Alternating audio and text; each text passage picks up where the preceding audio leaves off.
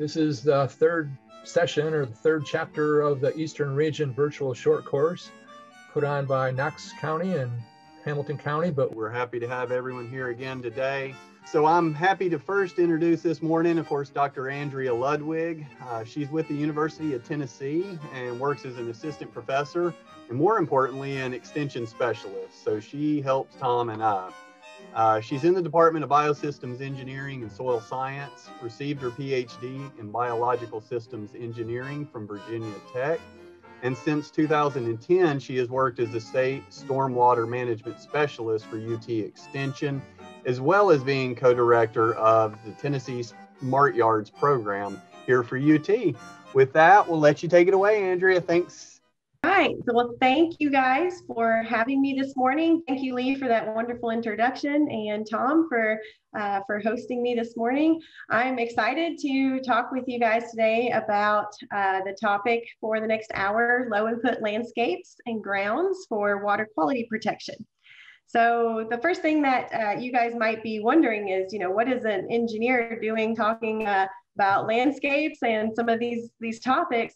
And I'd invite you guys to think about kind of my perspective and where I can hopefully bring some skills to some of the challenges that we might face in the landscape when things become kind of out of whack, if you will. So as an engineer, I think of the landscape like a system, whether it's at the scale of our own backyards or at the watershed scale, so at a landscape scale.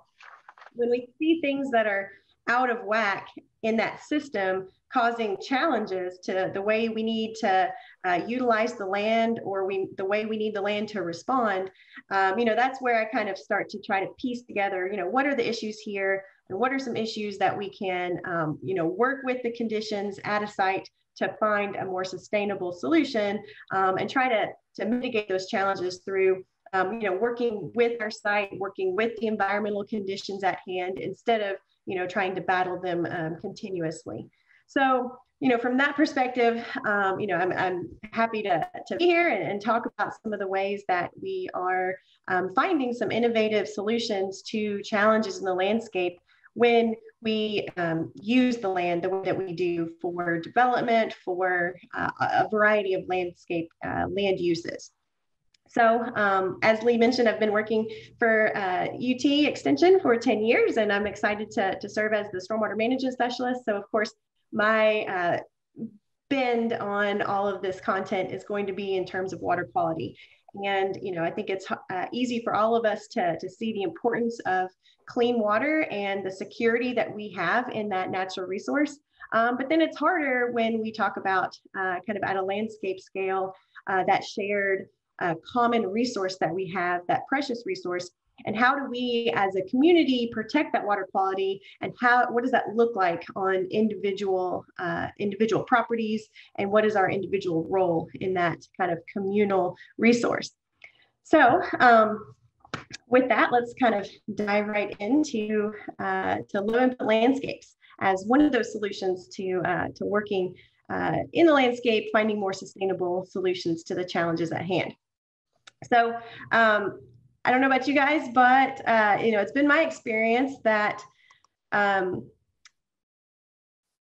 let's see if I have a little bit of a delay here, I'm sorry. It's been my experience that landscaping projects and being outside and sustainable landscaping, is really trending. It's piquing people's interest. People are just generally trying to be more in tune with the environment around us, recognizing that we have some challenges, right in our own communities, right in our own backyards. And, how can we find more sustainable solutions so that we've got these precious natural resources for generations to come?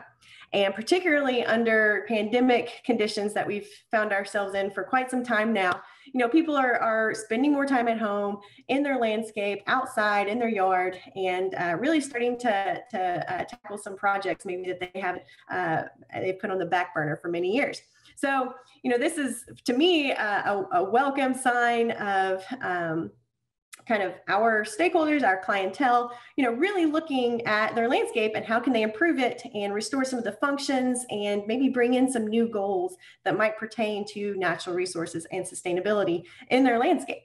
And there's evidence of this, when we look at over the past year, lots of magazines have put out, top trends, top 10 trending things in landscaping and garden design. So here is just one of those, again, number one, gardening, period. People are more interested in gardening, being outside on their private property and getting out there and being at home more often. And then you can see number two in this survey, gardening sustainably. And, again, that's kind of music to my ears.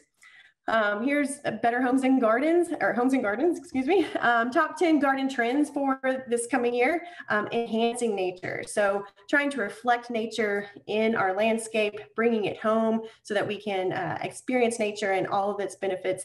A lot of the therapy that we're all kind of seeking right now as we're finding ourselves in new challenges from day to day, enhancing nature at home. Number one trend there. And then I always like to highlight this survey that the Association of Landscape Architects did, American Society, ASLA of Landscape Architects has done for numerous years.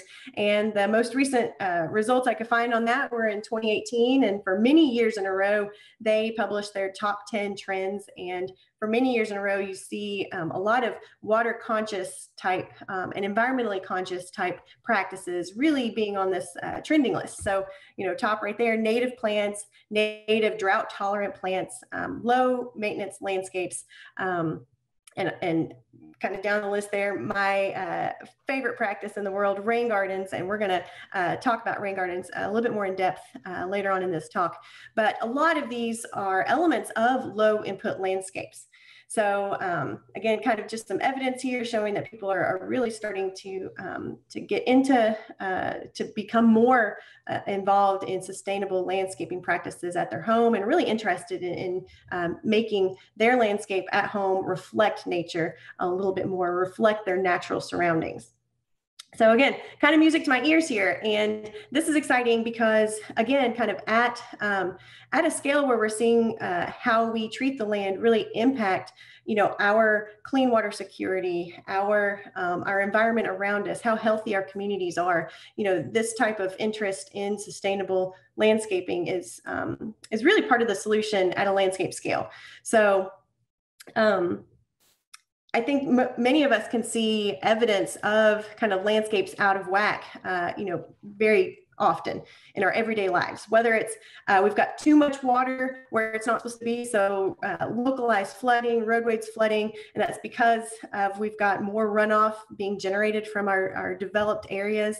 To the past year, we've seen more algal blooms and toxic algal blooms, dogs becoming sick and a few of them even dying in Tennessee because they interacted with toxic algae in our waterways. And, that's just a result of, again, that system being out of whack, too many nutrients being leached off of the landscape and resulting in this algal bloom downstream. So again, kind of that system, that landscape out of whack, how can we mitigate some of these challenges like eutrophication, water quality issues, flooding? How can we start to tackle some of these issues that seem to be more prevalent in our landscapes?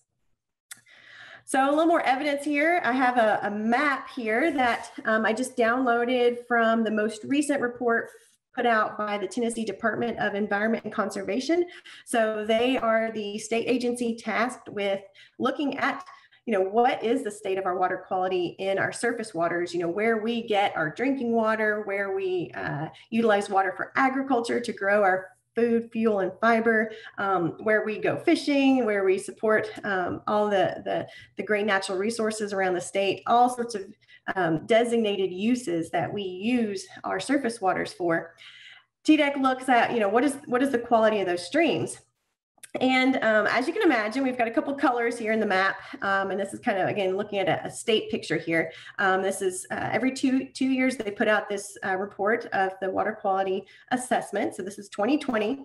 And as you can imagine, the red lines indicate streams that aren't of a quality that will support their designated use, whether that is for drinking water or watering cattle, for agriculture, for irrigation, whatever that designated use is, these streams are impaired and not of a quality that would support whatever that use is.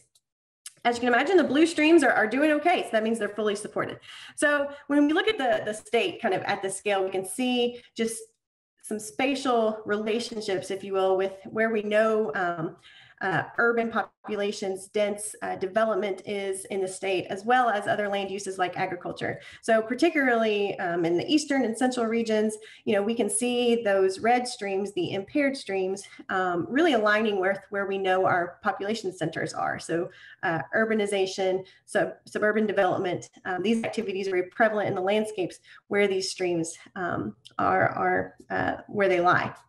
And then when we look towards the western region, we can see that we know that we have a lot of agriculture there. And so we have a lot of agricultural influence, leading to some of the issues that we're seeing in water quality towards the western part of the state. So diving a little bit deeper into this data. So as you can imagine, there's a whole pool of data that you can mine from the TDEC website and really dig deep into here. But I'll do that a bit for you guys, since it takes a little bit of time to scroll through some of the Excel spreadsheets. So I sorted all of these stream segments and looked at, what are the cause of impairment. So once the stream becomes impaired and on this list in red, then TDEC is tasked with finding out, okay, what is wrong with the stream? What are the pollutants of concern? And then where are those pollutants probably coming from? So looking at the landscape again. And come to find out, there are about 4,000 miles of stream across the state that are impaired due to an urban source of pollution. And this pie chart is just showing us, what are some of those pollutants that we see in the streams that are polluted because of urbanization and because of our development. And you can see here, leading the way, we've got bacteria and sediment and nutrients. And again, we can recognize that these things come from the landscape that we live in and are washed into the streams when it rains. So these are some common non-point source pollutants that we see coming from the landscape. And these are the things that we're trying to manage in the landscape, really close to the source. Of course, bacteria is a common pollutant coming from perhaps, all sorts of different sources, but with me being a recent dog adopter, I see what the mass balance is on some of their systems. So, in the urban environment, having just pet waste, making sure that we're managing pet waste appropriately in our landscapes, sediment, a lot of erosion happening because of that increased stormwater runoff. So we see sediment being eroded off the landscape into our waterways. Again, something that we can manage just by slowing down this water, slowing down the energy, and trying to find a way to mitigate that issue. And then nutrients. Of course, we think probably first off, fertilizer. So over-fertilization, that excess nutrient being leached from the landscape and making its way into our waterways. And again, something that we can manage just by cultural practices, making sure that we're applying an appropriate level of nutrients, but then also where are we putting it, when are we putting it out, and just trying to put practices, vegetation, basically having a buffer between where we've got intensely managed areas and our waterways. So trying to find spaces for sponges in our landscape to absorb some of these pollutants that we commonly see coming off of our urban landscapes. So just some evidence there to kind of think about, again, kind of how at the landscape scale, some of our systems, our watersheds are a little bit out of whack, and we're seeing, what is leaving the landscape and how can we put in some practices to help really soak up those issues that might be really challenging our security of clean water resources.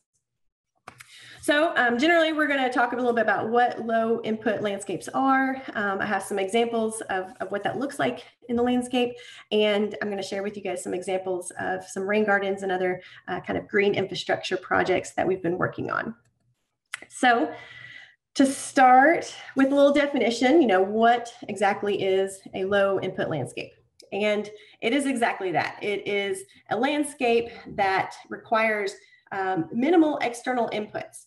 And we can do this through various strategies of management and maintenance decisions that are used to minimize those external inputs that are required of a space like this. So again, kind of looking at the system in balance. So if our yard is a system, and I draw a boundary around it, how can we minimize the external inputs we need to put into this landscape? And one of the kind of shifts that we need to make to think about low input landscapes is, we're not talking about a week or a month, but we're talking about kind of a long-term, long time scale when we're talking about this system being in balance. So we're talking about, seasons and years of establishment and trying to find that balance. So again, a landscape that's going to require, less irrigation, water consumption, less fertilizer requirements, and less pesticides. And of course, we want this to kind of be a naturally resilient system, a system that's in balance in the space that we're working in.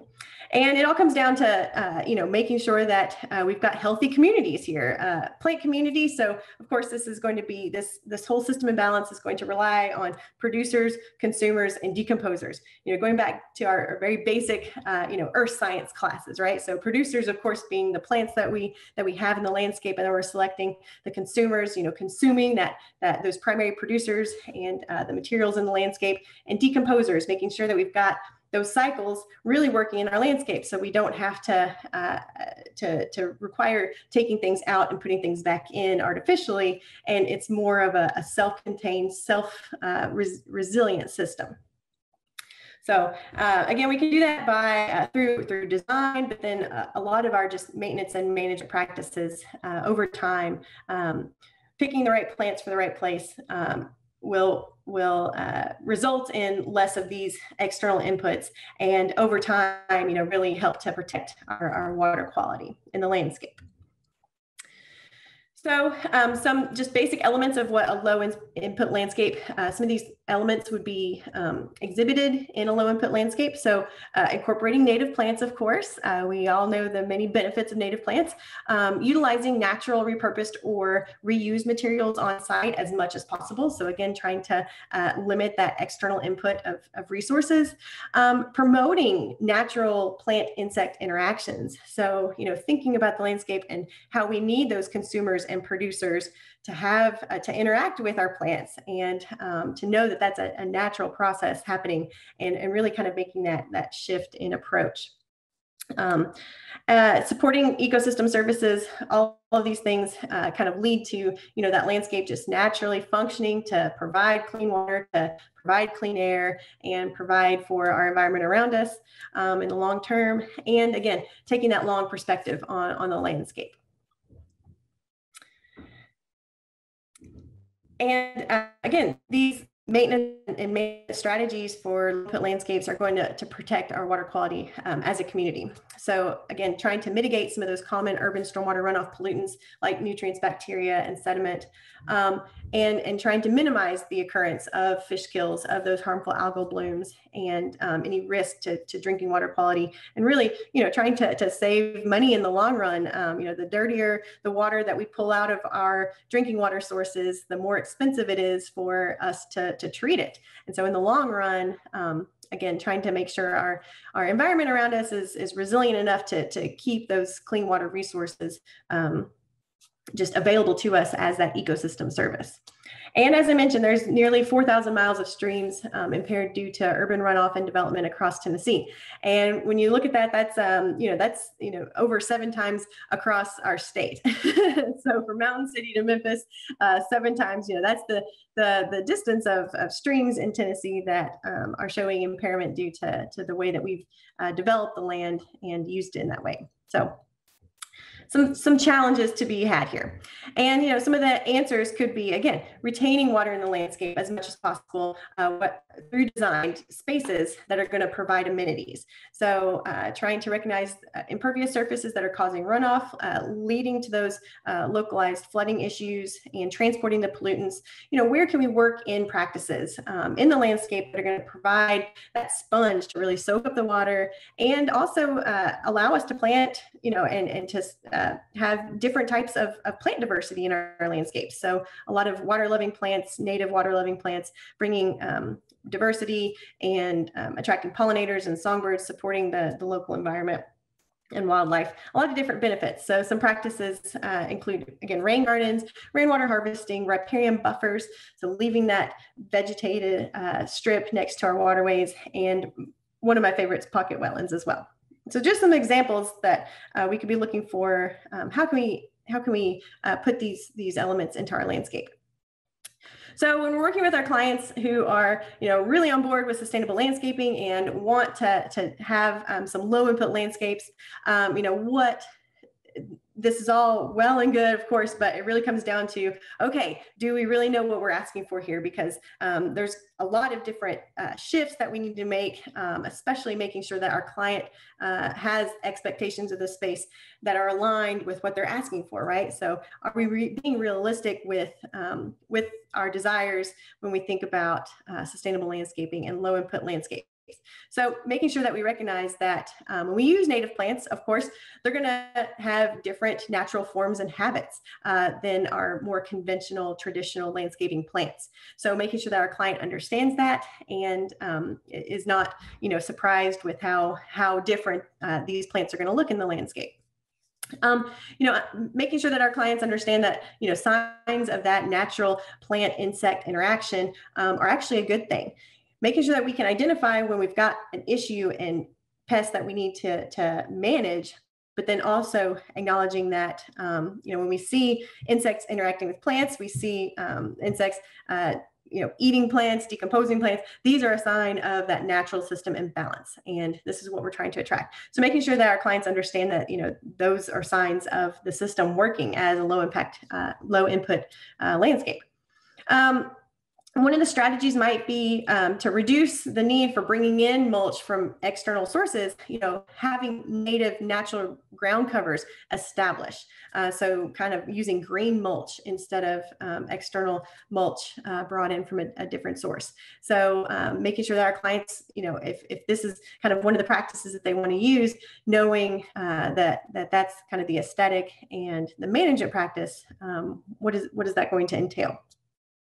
And then making sure that our clients understand that this establishment and success timeframe, it is on a longer timeframe. We're all just by human nature very apt to immediate satisfaction, and we want to see the landscape look, the way it's going to look immediately. And natural landscapes, sustainable landscapes, of course, mature over time, and it's instead of a success period being a growing season or a month, understanding that, making sure that our clients understand that time period is going to be stretched out, and that the landscape is going to change, it's going to mature. There's going to be a lot of different activities that happen in the first year of establishment versus, year 5 or year 4. So knowing that that's kind of the success and time frame that we're looking at.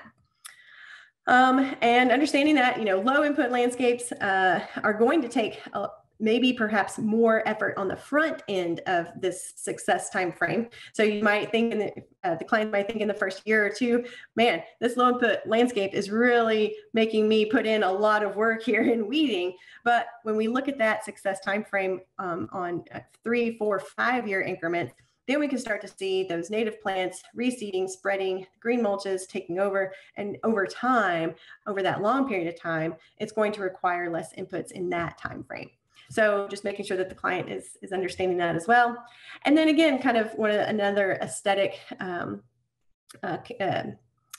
consideration, embracing decaying biomass, making sure that our clients understand that leaving biomass on a site, leaving seed heads, leaving grasses, this is part of providing for the consumers, the decomposers, the songbirds, the insects, those natural relationships that we're trying to nurture in the landscape, in that system and balance, making sure that the client understands that is part of the process. And, you know, we're not just being lazy, leaving a weedy, or what is the buzzword, you know, a messy garden. You know, so messy gardens, if this is our client's goal, then, you know, that's part of the process here. And then, you know, make it apparent. This is a sign in kind of low input landscape here in Knoxville, one of our newest parks, Suttree Landing Park, that's being managed as a low input landscape with a lot of green infrastructure. We've got bioswales and rain gardens here on demonstration. And, you know, the city has put up signs to show people, you know, we're not just leaving this site. This is showcasing kind of how a native sustainable landscape, you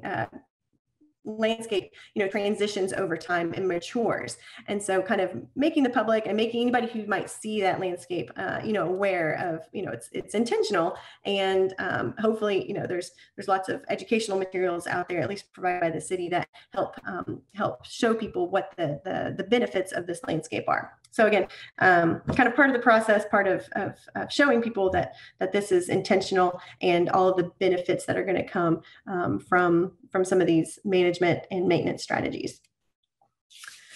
So what does this look like in the landscape? Let's talk about some examples here that many of you guys are probably already doing to some degree. So again, we can accomplish low input landscapes on many scales and kind of along a spectrum of, you know, some management decisions we'll be making towards that way, all the way to I'm going to do as many sustainable landscaping practices as possible.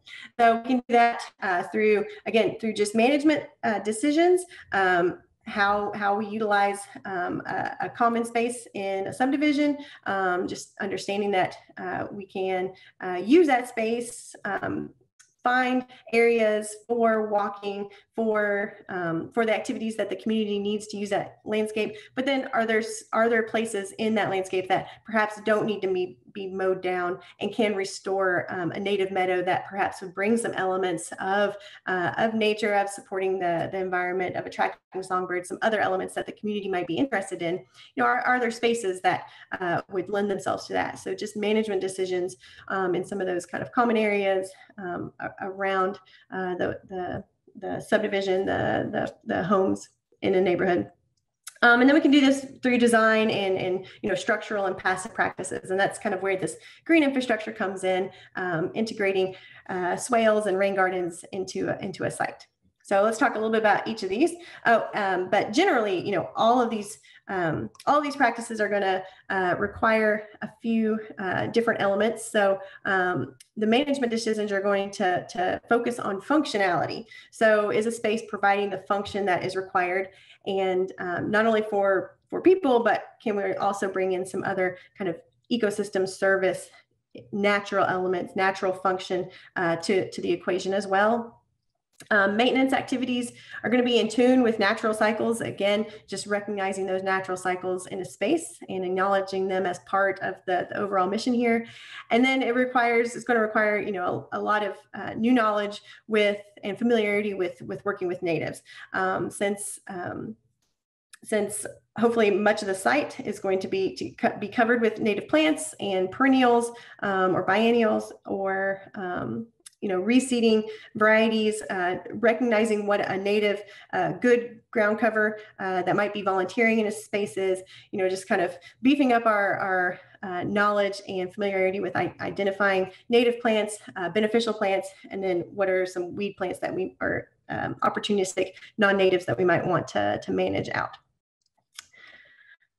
So some management decisions, just some examples would be, again, kind of looking at green space in a project and perhaps converting some of the mown area, intensive cool season grasses, converting that to maybe a warm season grass, wildflower meadow that, again, is not going to minimize the use of a space, so not challenging how the space is currently used, but just perhaps bringing in different functions and different benefits into spaces that might not need to be as intensively managed.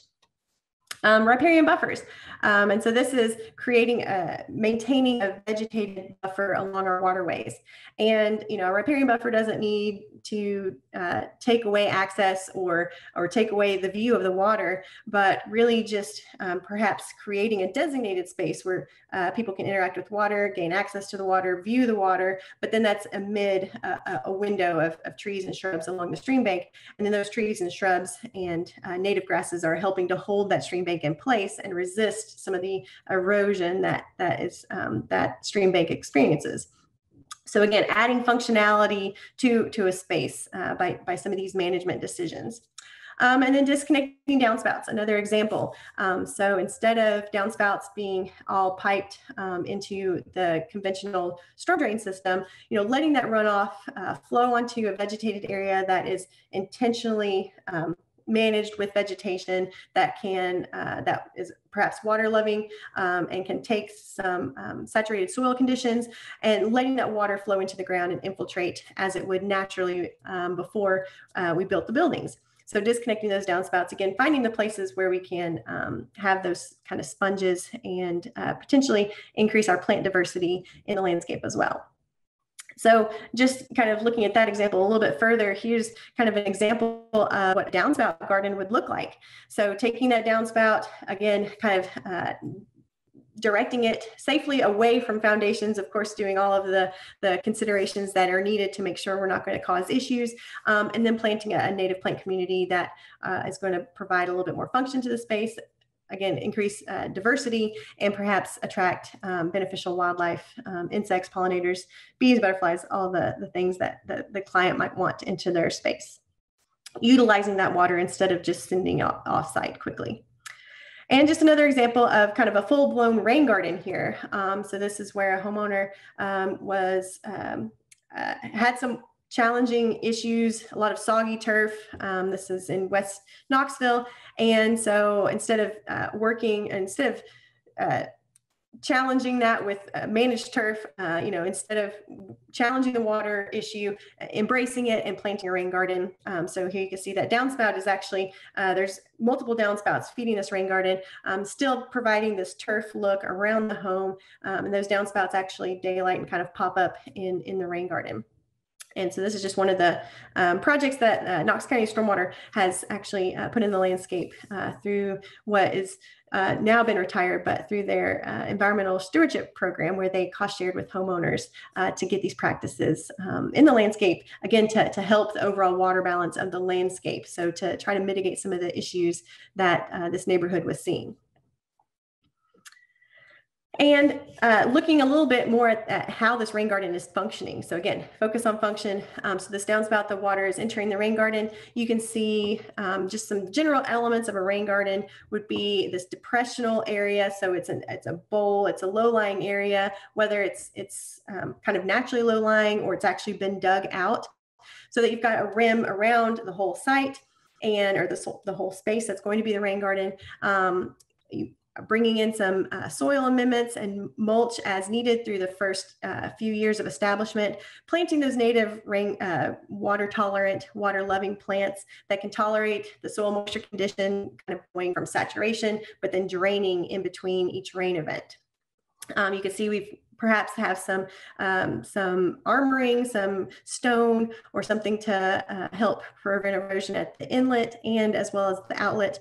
And then making sure that outlet is directing overflow water towards a storm drain system safely. So not directed to the neighbor's house or any place where it might cause issues, but back into the storm drain system where it was probably going to begin with.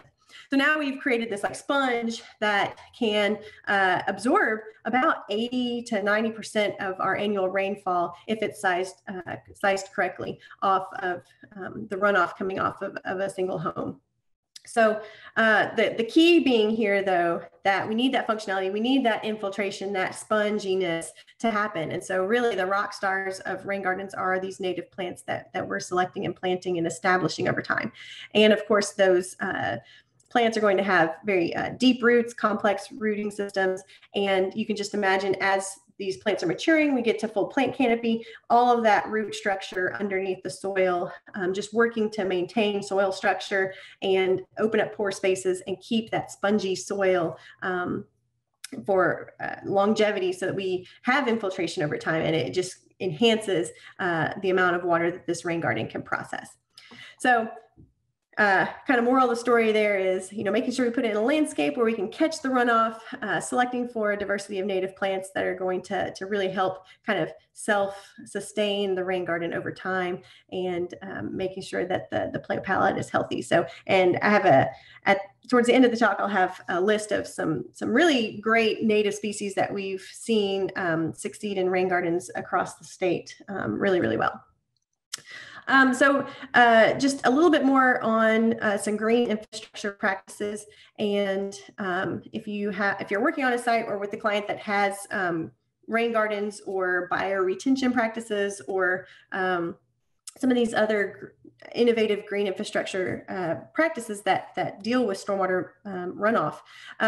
One of the most important things to know is, is this a voluntary practice or is it regulatory? And that's really going to help lay out how we care and maintain for this space. So of course, if it's voluntary, really the ruler of the roost there is the property owner, right? So we just need to make sure that we are meeting the client's expectations. And this practice, this rain garden, was probably retrofit into the space afterwards, just by an interested homeowner who really liked the idea of a rain garden, liked the idea of diversifying their plant palette, and put in a rain garden or a swale. So this would be a voluntary practice, just making sure that the homeowner, the client is happy.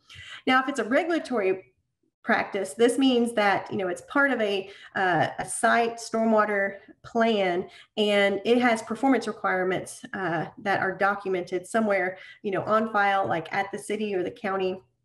And it's included on the engineered stamp plan on file to be part of the way that we're managing runoff from that space. So as part of that regulatory piece of it, again, it's designed and expected to operate and to handle a certain amount of water. And then there could be a possible operation and maintenance agreement on file, which would really dictate, how, what kind of maintenance activities need to occur when, and potentially, how that needs to be reported back to the jurisdiction, wherever you're working in. So if you're working on a site with regulatory practice, then you might want to double check and make sure that and look into an operation and maintenance agreement that might be on file somewhere, just to make sure that that you're hitting all the marks and reporting as needed. And a couple other examples of some practices that you might see on some of your sites that are potentially regulatory practices. Stormwater green infrastructure practices generally are combined into 3 different types of practices. So we've got our basins and ponds. Excuse me, there we go. So we've got our ponds, and of course these are our traditional detention ponds, retention ponds, wet ponds, and wetlands. And generally speaking, detention ponds are handling a peak runoff volume from a contributing area, and that overflow is probably at the bottom of the basin. It's just kind of acting as a meter to slow down that water, slow down the volume of water coming through that's produced by the impervious surfaces, and metering it out, releasing it over time. Retention ponds are going to be designed for additional water quality treatment. So these are ponds that you see kind of like in the picture here, where you've got a wet bottom, you've got a permanent pool of water standing on the site all year round generally. And this is going to help mitigate some of those nutrient pollution issues that we talked about earlier. And wet ponds and wetlands are kind of a variety or are designed in a different way, but basically is a retention pond with some added functionality to it to really enhance those elements of water quality protection, as well as providing amenities, especially with wetlands, providing an amenity perhaps in a park or in a common area of a development, so that people can see wildlife and all those added benefits. Another kind of category rain gardens and bioretention areas. And these are just, again, kind of beds where water comes into a practice, and the functionality we're looking for here is for infiltration. And generally, they're going to be vegetated, using that vegetation to sustain water quality treatment over time. And then finally, swales. These are practices that intercept water and, again, kind of provide for that infiltration time to happen. And you'll see a whole variety of swales in your projects as well. So everything from simple vegetated, not too complex underneath the surface, but if they have an improved water quality performance requirement, then you might see some really complex engineering happening underneath the surface.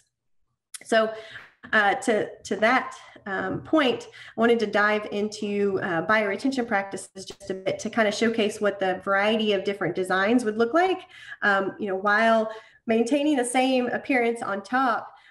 Depending upon how the practices are designed and the elements of this practice, there could be a lot of different engineered elements underneath the surface, while on the top it looks the same.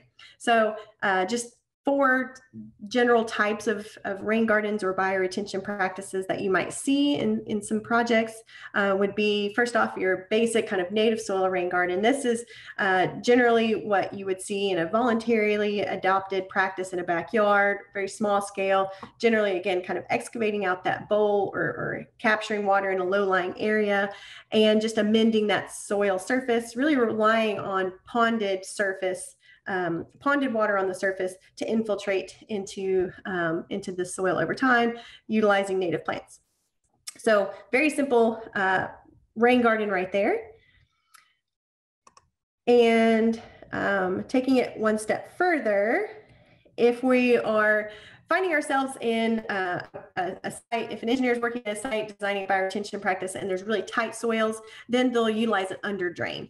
And again, kind of on the surface looks very much like our previous example. So rain garden native plants on the surface, but underneath you'll have the amended soil that the water infiltrates into. But then there's this under drain at the bottom, and this is where the water is going to discharge from the practice.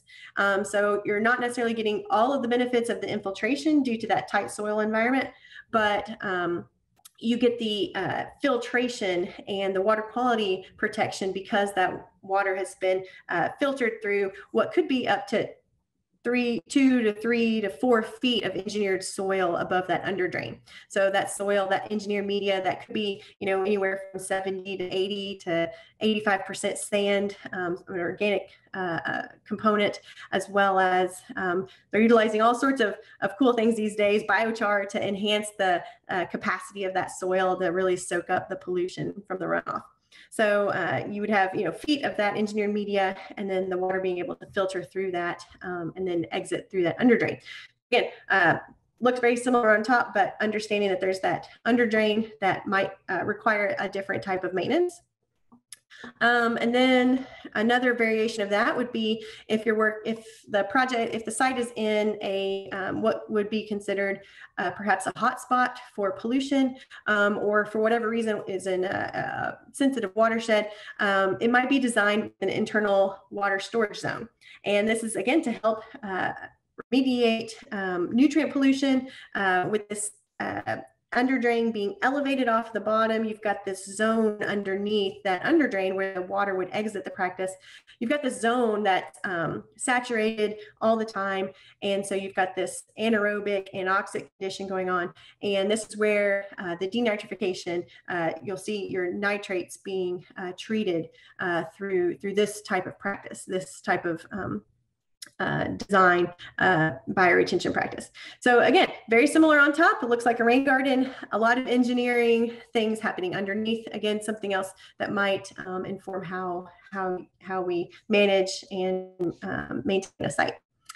And finally, the most kind of engineered variation of this would be a fully lined system where for whatever reason, there's a potential threat to groundwater quality, and we don't want the polluted water mixing with that groundwater. And so this practice would be fully lined. So right at the native soil, engineered soil interface, you would have an impermeable liner. So really, like, this water flow filters through the engineered media, you get that infiltration, filtration process happening, and the water leaves the under drain while never mixing with the water that is underneath or getting into the groundwater. So this would be, again, kind of the highest engineered type practice, looking very similar to a rain garden on top, but a lot of different elements that are underneath that might inform how we maintain the site. So just some variations of rain gardens and bioretention, going from a very simple surface ponding backyard rain garden all the way to a practice that, again, kind of looks similar, but is a very designed and artificial practice to protect water quality. All of these have something in common, and they all rely on plants to one degree or another. Just as we would design a landscape to look at perhaps aesthetics and bloom time of different plants over the course of the year to attract different pollinators or provide different aesthetics and bloom times. With these practices, we're also very interested in their soil moisture tolerance, and where we put these plants spatially in a rain garden practice or in the landscape relative to the ponded zone or the perimeter of our practices. Different plants are going to be adapted for relatively saturated soils year round, versus kind of at the edge of some of these practices where we could have temporary ponding, but then oftentimes it's dried out really, really quickly, especially in those practices where you've got 85% sand in your engineered soil and the water moves through the soil profile really quickly. So again, plant selection and how we nurture the plants to full plant canopy cover is really going to impact how these practices are functioning and if the clients are happy, basically. Oh. There we go. Okay, so with that, I have one more little section. Hopefully I'm going to get through here. I wanted to share with you one of our latest demonstration projects, at least in the Knoxville area, over at Oak Ridge. We have, there's a new auditorium at the UT Arboretum in Oak Ridge, and this is a picture of the site from several years ago, and the rooftop of the auditorium, no gutters, and it just, when it rained, sheet flowed into this riprap channel, and this was just an earthen swale that carried the runoff along the site and down into a tributary to Scarborough Creek in Oak Ridge. As you can see, a pretty big rooftop, roughly 60 by 60. So a lot of water moving through the site, particularly in some of our big rain events. And so to grade the site, we were kind of down in subsoil. It was left with not a whole lot of vegetation really taking off the site. And so it presented itself with a great opportunity to put in a rain garden, slow down the energy of that water that was starting to erode out. You can see the hill slope down here, starting to pose some problems downstream for the management of the Arboretum. So as well as providing a demonstration area right off of the back porch of this new facility. And luckily we had a local donor who actually donated and supported us purchasing and obtaining all of the native plants that were planted in this space. And you can see that we had roughly about 10 to 15% of the contributing area we put into the rain garden footprint. And depending upon how porous and the texture of your soils, the infiltration capacity of your soils, if you've got a relatively sandy soil, which in many parts of our state is not the case, but if you've got high infiltration soils, then you can kind of do about 10%.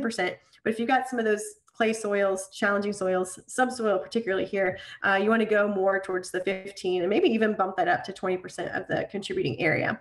So just a kind of a sizing rule there. And just a little bit of the process, how we prep the site. Like I said, we didn't, since it was excavated relatively recently, we were down in the subsoil. We didn't have a whole lot of weed seeds to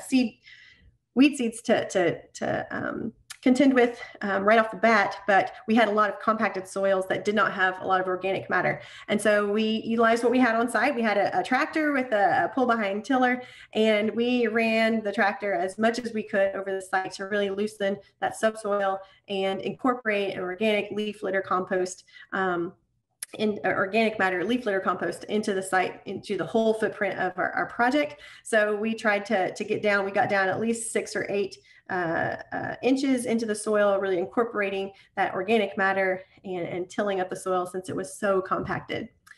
And then, of course, given that it was a UT project, we did have a lot of students that came out and helped plant the space.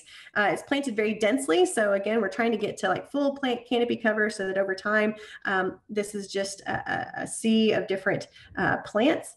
But we did come in with several inches of double shredded hardwood mulch in the meantime.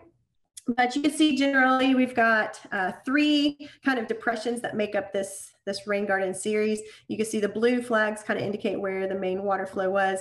And we've got kind of a bowl here, got a rock kind of like check dam right here where the grade comes up. We've got another bowl right here and then a third bowl down there. And those check dams are basically just making the rim of our rain gardens while we repurposed some rock that was actually left over from a different project on site. And this is just looking at that previous view from the same vantage point. So again, tried to plant pretty densely. These are shrubs kind of right up here. So not as dense right here, but those perennials and water-loving plants very densely planted there. After just that growing season and then into the next growing season, we had an explosion of a lot of things happening and attracting some pollinators already with that tiger swallowtail. You can see this is the juncus, some water-loving plants in the bowl, irises, some rushes, moving into some mints and some other perennials. I think there's probably at least 40 different types of perennials on demonstration here. And as you can see, our weed seeds showed up. And so we had a lot of challenges trying to keep the crabgrass at bay, but we had someone come in and actually do this. Again, no fertilizers and definitely no pesticides or herbicides used here, all just manual weeding. And then we laid down some thick paper weed suppressant on this part of the project that broke down within the next growing season and allowed the reseeding of our perennials to happen as well. And this was just this past summer, one of my favorite plants that we've got on demonstration here. This is I believe it's the wild bergamot Hiawassee purple is the variety there. But as you can see, the plant canopy really kind of coming in strong. Again, we planted very densely. So just trying to not allow the opportunity for those opportunistic weeds to come in. And this is what it looked like just this last fall. Again, one of the things, leaving the seed heads and the biomass on site, birds were just having a heyday, as you can imagine, with all the seeds and forage that were there. Joe Pye weed, this Joe Pye weed, the only other Joe Pye weed I've seen taller than this is on my stream bank down here in South Knoxville, but this Joe Pye weed has got to be 10, 11 feet tall. Really happy stuff there. And again, kind of another view of our rushes, got horserush and juncus and some irises and a lot of, again, kind of leaving the biomass up to protect the soil and to benefit the local wildlife. And one more picture of some of our shrubs that we selected there. We've got coralberry, a nice stand of coralberry, hopefully going to fill in this bottom corner. So again, providing more functionality to the space by attracting and supporting. They have a really active bluebird and other kind of bird watching program there as well. So just general checklist for inspections and maintenance on projects like that for rain gardens, bioretention. So if you're working on a site that has these projects, this is one that I've borrowed from the city of Chattanooga, generally looking to see if there's an accumulation of sediment, signs of animal activity that are causing challenges to functionality. Is there evidence of water remaining in the practice after a designated time? And that is usually about 3 days, 72 hours of dry weather. So these practices are supposed to infiltrate that water. And then is there trash or debris in the area? So kind of zooming into each of these maintenance activities and inspection checklists just real quick. If we've got sediment coming into a practice like this, of course, we've spent a lot of time and effort trying to make the soil porous and fluffy. So sediment washing into a practice is just going to clog it up and potentially cause the rain garden to not function and potentially cause the plants to experience some issues. So of course we want to find out where that sediment is coming from. Is it coming from some challenging shade areas, upslope, or the upslope of the practice itself, making sure that we're finding the source of that sediment, that issue, and addressing it. It could also be coming from the pavement areas. Our cars and vehicles bring in a lot of debris and sediment. And over time, again, if this is washed into our rain garden practices, could cause clogging at the surface. Just making sure that our engineered elements, like our inlets and outlets, aren't being clogged by debris. So regularly checking those before and after rain events, just to make sure that we're not going to have issues there. Of course, water has a lot of power, so it can carry in all sorts of things. And just some general rules with landscaping fabric. Again, these practices rely on infiltration, so we don't want to put this landscaping fabric in the bed of the rain garden or bioretention practice, because over time it will silt in, it will clog up, and it will become a challenge, and it won't function as needed. Of course, we can use landscaping fabric appropriately, as we did at the Arboretum, kind of along the hill slope and kind of out of that infiltration area, out of the main area where we need the water to go into the soil. We can use it kind of along the side slopes as we see fit.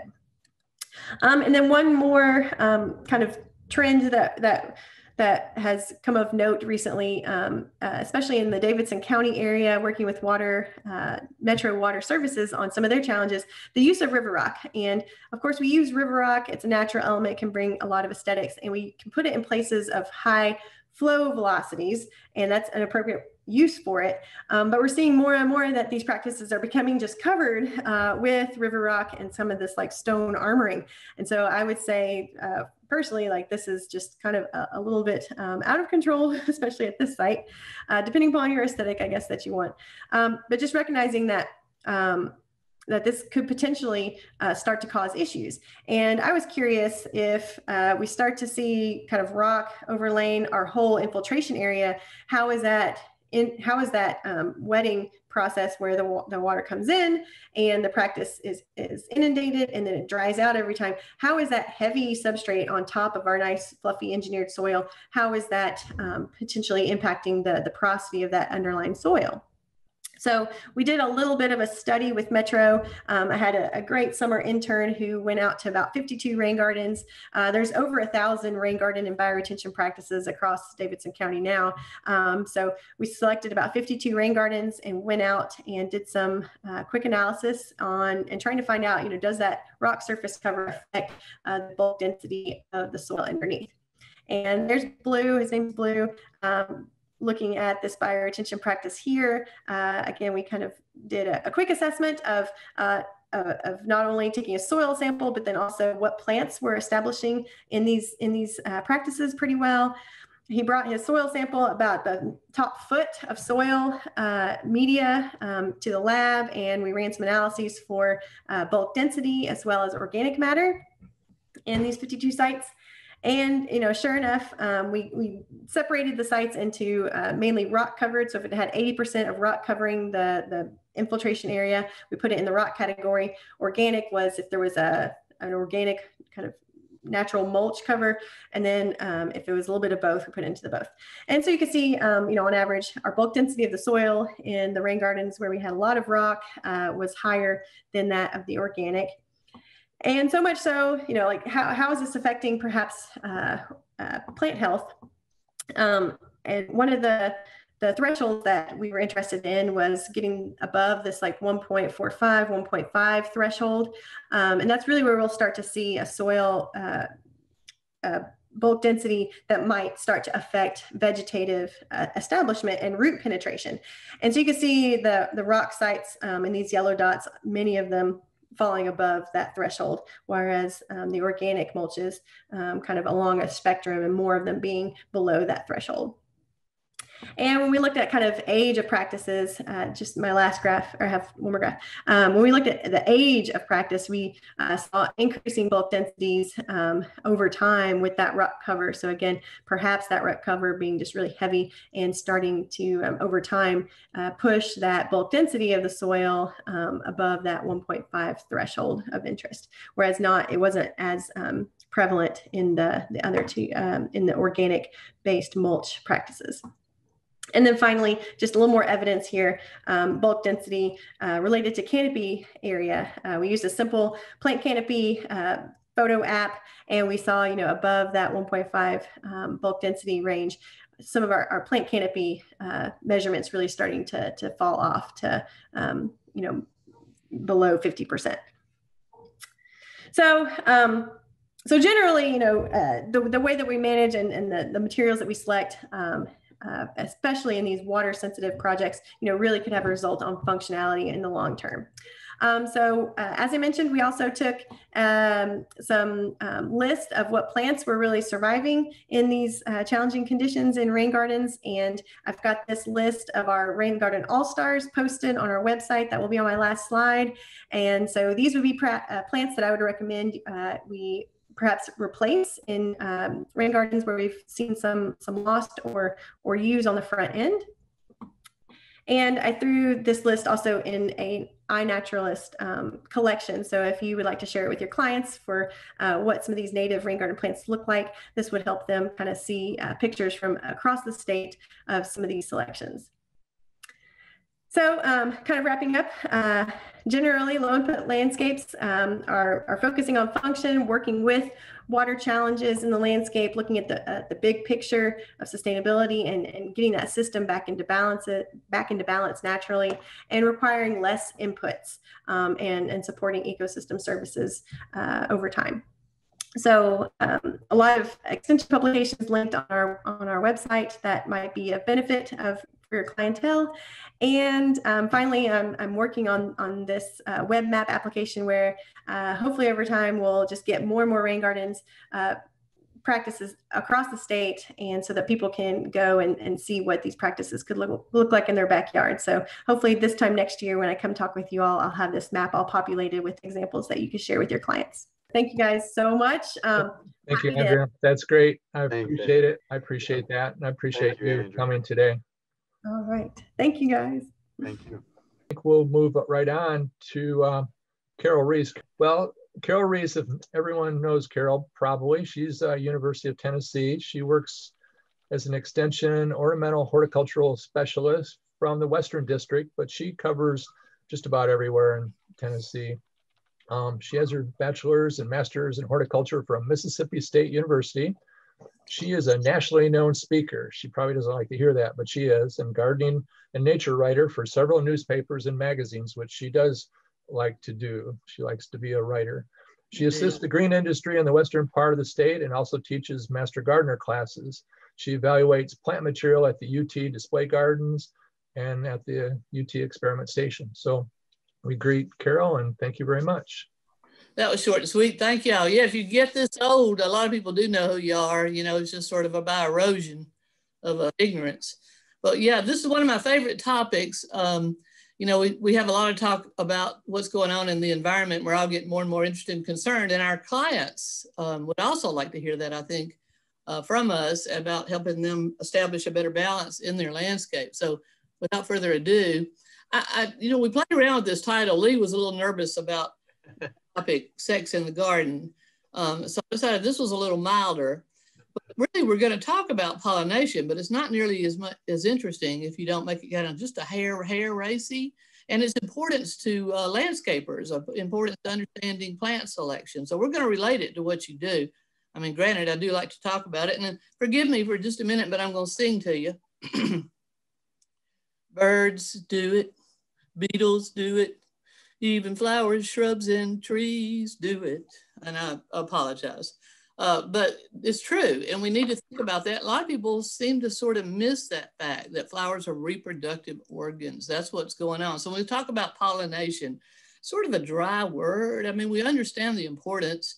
And I also feel like sometimes its importance to the food industry is, takes a big focus, when truth is what the heck's making the air we breathe and the soil is being anchored? You know, every plant out there pollination is important on all of those. It's funny that, you know, our egocentric self, it's like, what are we going to eat?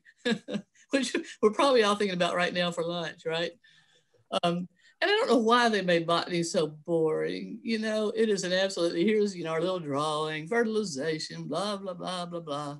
When it's really about making babies, you know, which is a fascinating subject. Goodness knows how many romance novels are sold every, I don't even want to even talk about videos viewed online by people in their dark bedrooms or anything. It's a fascinating topic. And so why didn't we make it about that? Because that would have really gotten our attention, and this would maybe be a more exposed, forgive the pun, subject. So really, when we do talk about that, you know, we need to understand that flowers are sex organs of the plant. You know, there's a reason that you would bring flowers maybe to your date. Romance, flowers, there's a lot of relationships there that you can think about, that when we start thinking about our relationship to the rest of the world, that we're more alike than we are different when we start looking at some of these structures and how we make babies. So that's going to make it a little bit, we're going to make it just a hair racy. I try to be discreet, but I'll walk a fine line with you, I'll admit tonight. The only nudity will be of garden parts. So I am curious. It's always something that I've, you know, seemed to work into every talk. And this talk was born because my friend Jason Reeves said, no matter what we ask you to talk about, somehow you managed to work sex into it. And he was vexed, actually. He's pretty straight-laced. And I said, well, why don't we just talk about that? At this point in my life, I'd rather talk about it than participate. Oh, I'm so... all right, a little bit of a review, and I promise this will be short and sweet, of our basic botany, right? We have the plants that have both flower parts on one. That's our hermaphroditic plants. We call those perfect. They got male and female parts. The bisexual flowers. Then we have monoecious plants that are going to have male and female flowers on the same plant. And the dioecious, we got a girl plant, we got a boy plant. And we need to know this and how that relates to our landscape choices. So the perfect plants can pollinate themselves, but that's really not a good idea, right? You want to get some new genes introduced, you know, get some excitement going on, get some adaptation, because that's how new plants adapt to changing environmental conditions, which we're always going under on the earth, on the planet. So we know that pretty many, sorry, y'all, let me have a drink of caffeine. I didn't get my second cup in. We know with squash plants, for example, that the male flowers are often the ones that'll start in first. Everybody starts calling, don't they, Tom? Why am my squash plant making babies yet? Well, because the female flowers start a little bit later. And you can tell because you can see the little baby squash, which is really the ovary, hadn't been fertilized yet. Once it gets fertilized, and if you look at that and you think about womb, right? That's basically when a woman gets impregnated, makes a belly, and you know, that's what we usually eat in these kinds of plants. And if you start looking at flowers closely, you'll recognize that, not just in our vegetable plants. For example, spice bush flowers, you see the round belly there, right? That's your female plant, and they are dioecious. So you have male spice bush and female spice bush. And then you might decide which one you would rather have. Personally, I like the females because the red berries are good for the songbirds, and also because you can use them for spices. There are big spice bush festivals in the Midwest. So that's one of the things that I like to celebrate, is a lot of the wild plants that we can forage on when we're out in the wild.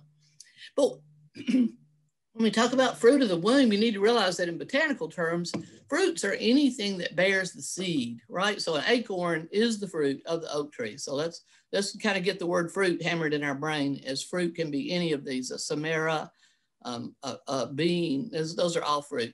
And here's an example of one of the plants that will have male and female on the same plant. And these are starting to bloom right now in the woods. If you like to wander in the woods, and the dogs and I do that most every day, you'll find these dangling on the elders, but also on our native hazelnut, our filberts.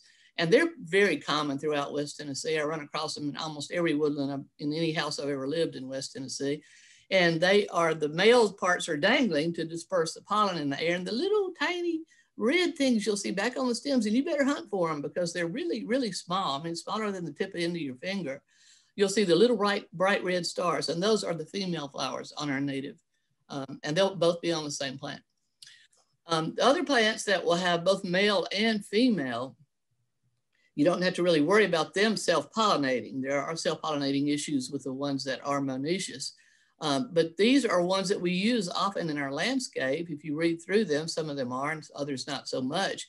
And you need to understand, if you don't want berries, you need to get a male. If you do want berries, you need to get a female and a male close enough to pollinate it. So these are interesting things for landscape choices and for success in your landscapes. If you want the deciduous holly to have the red berries, you better have a guy around. You better take home one if you don't know that there's supposed to be one there. Where others, you want to avoid it, right? Gecko females have very stinky fruit. You may not want the big Osage orange or one I call Bodoc on your lawn. I encourage people to leave it out in their pastures. It's actually good food, not just for our cattle and horses. We're not poisonous. That's a myth. But also white-tailed deer love it. Squirrels love it. A lot of people, you can find, go online, Google white-tailed deer eating Osage orange apples. So it has a great history in our country, and I don't have time to go into all that today, though. I'd love to talk about, you know, I love to call them plants that people love to hate, and when I tell their whole history, maybe they can learn to love them. So it's important to know for your landscape choices here. And spice bush, I mentioned already, though male or female choices would be good for our cutest caterpillar, and that is the spice bush caterpillar, which will become our lovely butterfly. Other things get really, really weird though. Those are kind of, you know, simplistic breakdowns, but fig is a very interesting plant. And, you know, I had to confess, I didn't really understand the sex life of figs until a few years ago. Somebody asked me, what does the fig flower look like? And I thought, you know, I don't know what the fig flower looks like. And when I Googled it, I found out we're eating the flower. So this is actually a flower that is inverted. All the flowers are inside, that's the pink. All the little flowers, and the little wasp has to actually climb in there to fertilize them. Now, this is going to be a little bit of a weird story, but that's what this talk is about, because I think it's intriguing. If you know these details and you kind of tell these fun stories to your clients, they'll be very impressed and maybe think you're worth a little bit more money too than just the mow and blow guys. But the little wasp will climb in there. That's called an osteole. And, you know, if you want to win a Scrabble game, or know the $1 million answer, there you go. You can send me some money for that. And this guy, I'm going to give you the whole cycle here of what happens when the little wasp climbs in, because it's very cool. She will climb in there and lay eggs. She's already been fertilized, and she lays eggs on some of the flowers inside, and she's pollinating some of the other flowers as she does that. Then these pollinated, I mean, the ones that she lays eggs in will form little larvae, and they're inside little galls. Then the male wasp will come out of these galls, and this is kind of weird. They run around and go ahead and pollinate the female wasp, you know, there's a better word for that, before they're even hatched out. Goodness, I'm not liking them young. That's pretty weird. Then the male flowers will burrow out holes for them to escape, the females, and then they die in the fig. So the females come out and they're crawling around trying to find their hole to escape. And meanwhile, they're gathering up pollen. Meanwhile, the male flowers have bloomed inside that fig.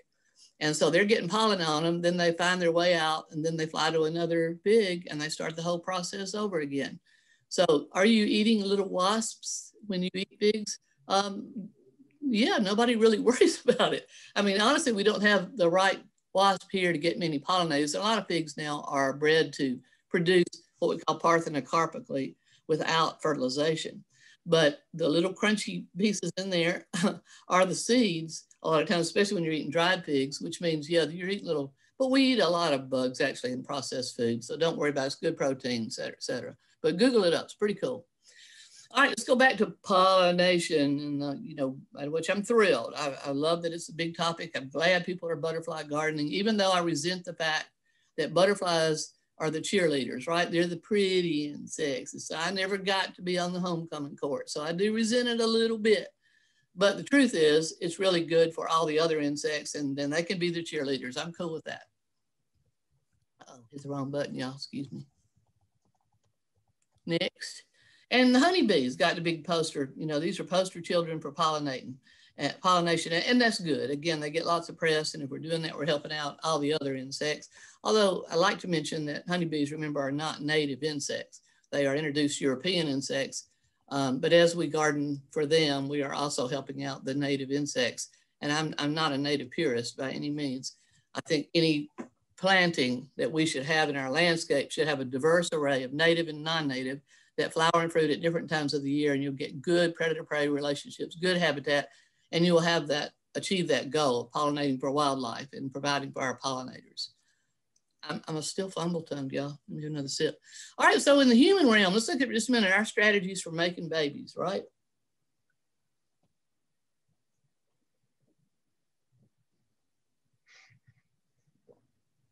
Now I won't have to do that again. This is pretty, nice meet and greet going on here. Sometimes it gets a little wilder. I don't know if I encourage that, but this is how we get together. And we're starting to think about how do male and females get together. And the ultimate goal, even though at this age, probably not, is to make babies. It's in our DNA. Let's go back to this picture and start talking about how flowers play a role in that. But not always. I mean, this is meant to say, hey, baby, come over and pollinate me, right? And that's what big showy flowers do. But let's first talk about wind pollinated, because we're discussing strategies that plants will use. So grasslands are often full of the wind pollinated plants, because the pollen, their strategy is to make lots and lots of tiny, tiny pollen grains, and they blow out over and they find a female flower. So it's basically like a shotgun approach, hoping that a pollen grain will find a female flower. And these are useful in places like grasslands, but might not be so useful in other settings. Now look at the structure of a flower that is wind pollinated. It does not have the big showy petals, right? Because the big showy petals are not needed in this strategy. In fact, they would impede, because imagine here's a little pollen grain, here's a little female flower, hoping somebody lands on me, and there's a big showy petal that says, ha, poo, deflecting. We don't want that to happen. So that's why grass flowers are usually without these showy petals, even though they can provide a lot of the things that the insects like. And that's not to mean that grass flowers can't be very attractive. This is our purple muley, Muhlenbergia capillaris, which a lot of us do use in our landscapes now. Great fall blooming grass, fabulous plant and native. Our junipers right now, I was riding down the road yesterday, coming back from North Mississippi, delivering a rescued puppy to a friend actually. And the juniper males are really showing their stuff. If you ride down the road right now, you can tell the girls from the boys, even on 75 miles an hour, because the males are very, very yellow. They're really loaded up. They're about to release their pollen and fertilize those females. So that's another wind pollinated plant. How would that affect your landscape choices? Some people are very allergic to this pollen. And some people might want the females too, because of the birds love the little blue cones, really, we call them berries, on the junipers. So, and again, if you want those, you need to have both around. So that may affect where you site them, although really you're probably not going to get away from juniper anywhere in the state of Tennessee. Just to know that is kind of fun. You can glance at a tree, that's a boy tree. I don't have to lift the branches and look at the crotch. So other wind pollinated plants, a lot of our conifers, our grasses, ragweed. That's the reason we have so many ragweed allergies, and poor old goldenrod that got blamed, because look at all the pollen dust there. Any ragweed plant, when it's starting to bloom, bump it, you'll see it just billow out. But we don't see that. We see the goldenrod. That's why it's been blamed all these many years. We all need to speak up for it. It's a fantastic plant for our pollinators, and honey beekeepers know that. They know that the bees can really load up there late in the summer on our many species of goldenrod. That strategy is not going to work in wet, humid climates, because that pollen grain is going to land on a wet leaf surface and it's not going to go anywhere. So they had to resort to other strategies, and that was big showy flowers. And big showy flowers will ferry then the pollen from the anther, the male parts, to the sticky stigma of the female parts. And so this pollen is often heavy and sticky, and it has to be carried by insects. So goldenrod pollen doesn't blow in the wind. It has to be ferried around by insects. You're not going to get any in your nose unless you snort your goldenrod flowers. All right, so let's get back to how we're going to try to avoid self-pollination if we've got these flowers that are perfect. We got both parts there, right? But we don't necessarily want that plant to self-pollinate, or it doesn't want to. I'm speaking anthropomorphically. Ooh, I rolled that word out without enough caffeine. because we want to get the gene pool spread around. We don't want this inbreeding thing going on. Some of them go to extremes. Some of them will do both. This is really cool. The violet, a lot of people wonder why it's so hard. Those of you who like to get rid of violets, I encourage them. They're a great host plant for some of our butterflies, and they're edible, another good wild foraging plant. But they will do both. They're going to cover all bases. They have the flowers to exchange pollen and get some new genes, and they will have seeds from that pollination. But they also make an underground flower that does not need pollination. So the cleistogamous, think about a cloister, right? The nuns are staying in there and they are not getting pollinated. And then the chasmogamous are spreading it around, getting a good exchange of genes. So they're going to make both. That's one reason you always find the violets can be so vigorous and come back up and come back up and come back up. Really cool. Whereas we're going to our showy flowers now, and we're going to look at how this flower, we don't want it, it doesn't want to pollinate itself. We're going to just go ahead and go with those terms, and why that is discouraged by simply the structure of the flower. Those little white things you see are the female parts. That's your sticky stigma. So an incoming insect will hit those first and has hopefully already visited another flower.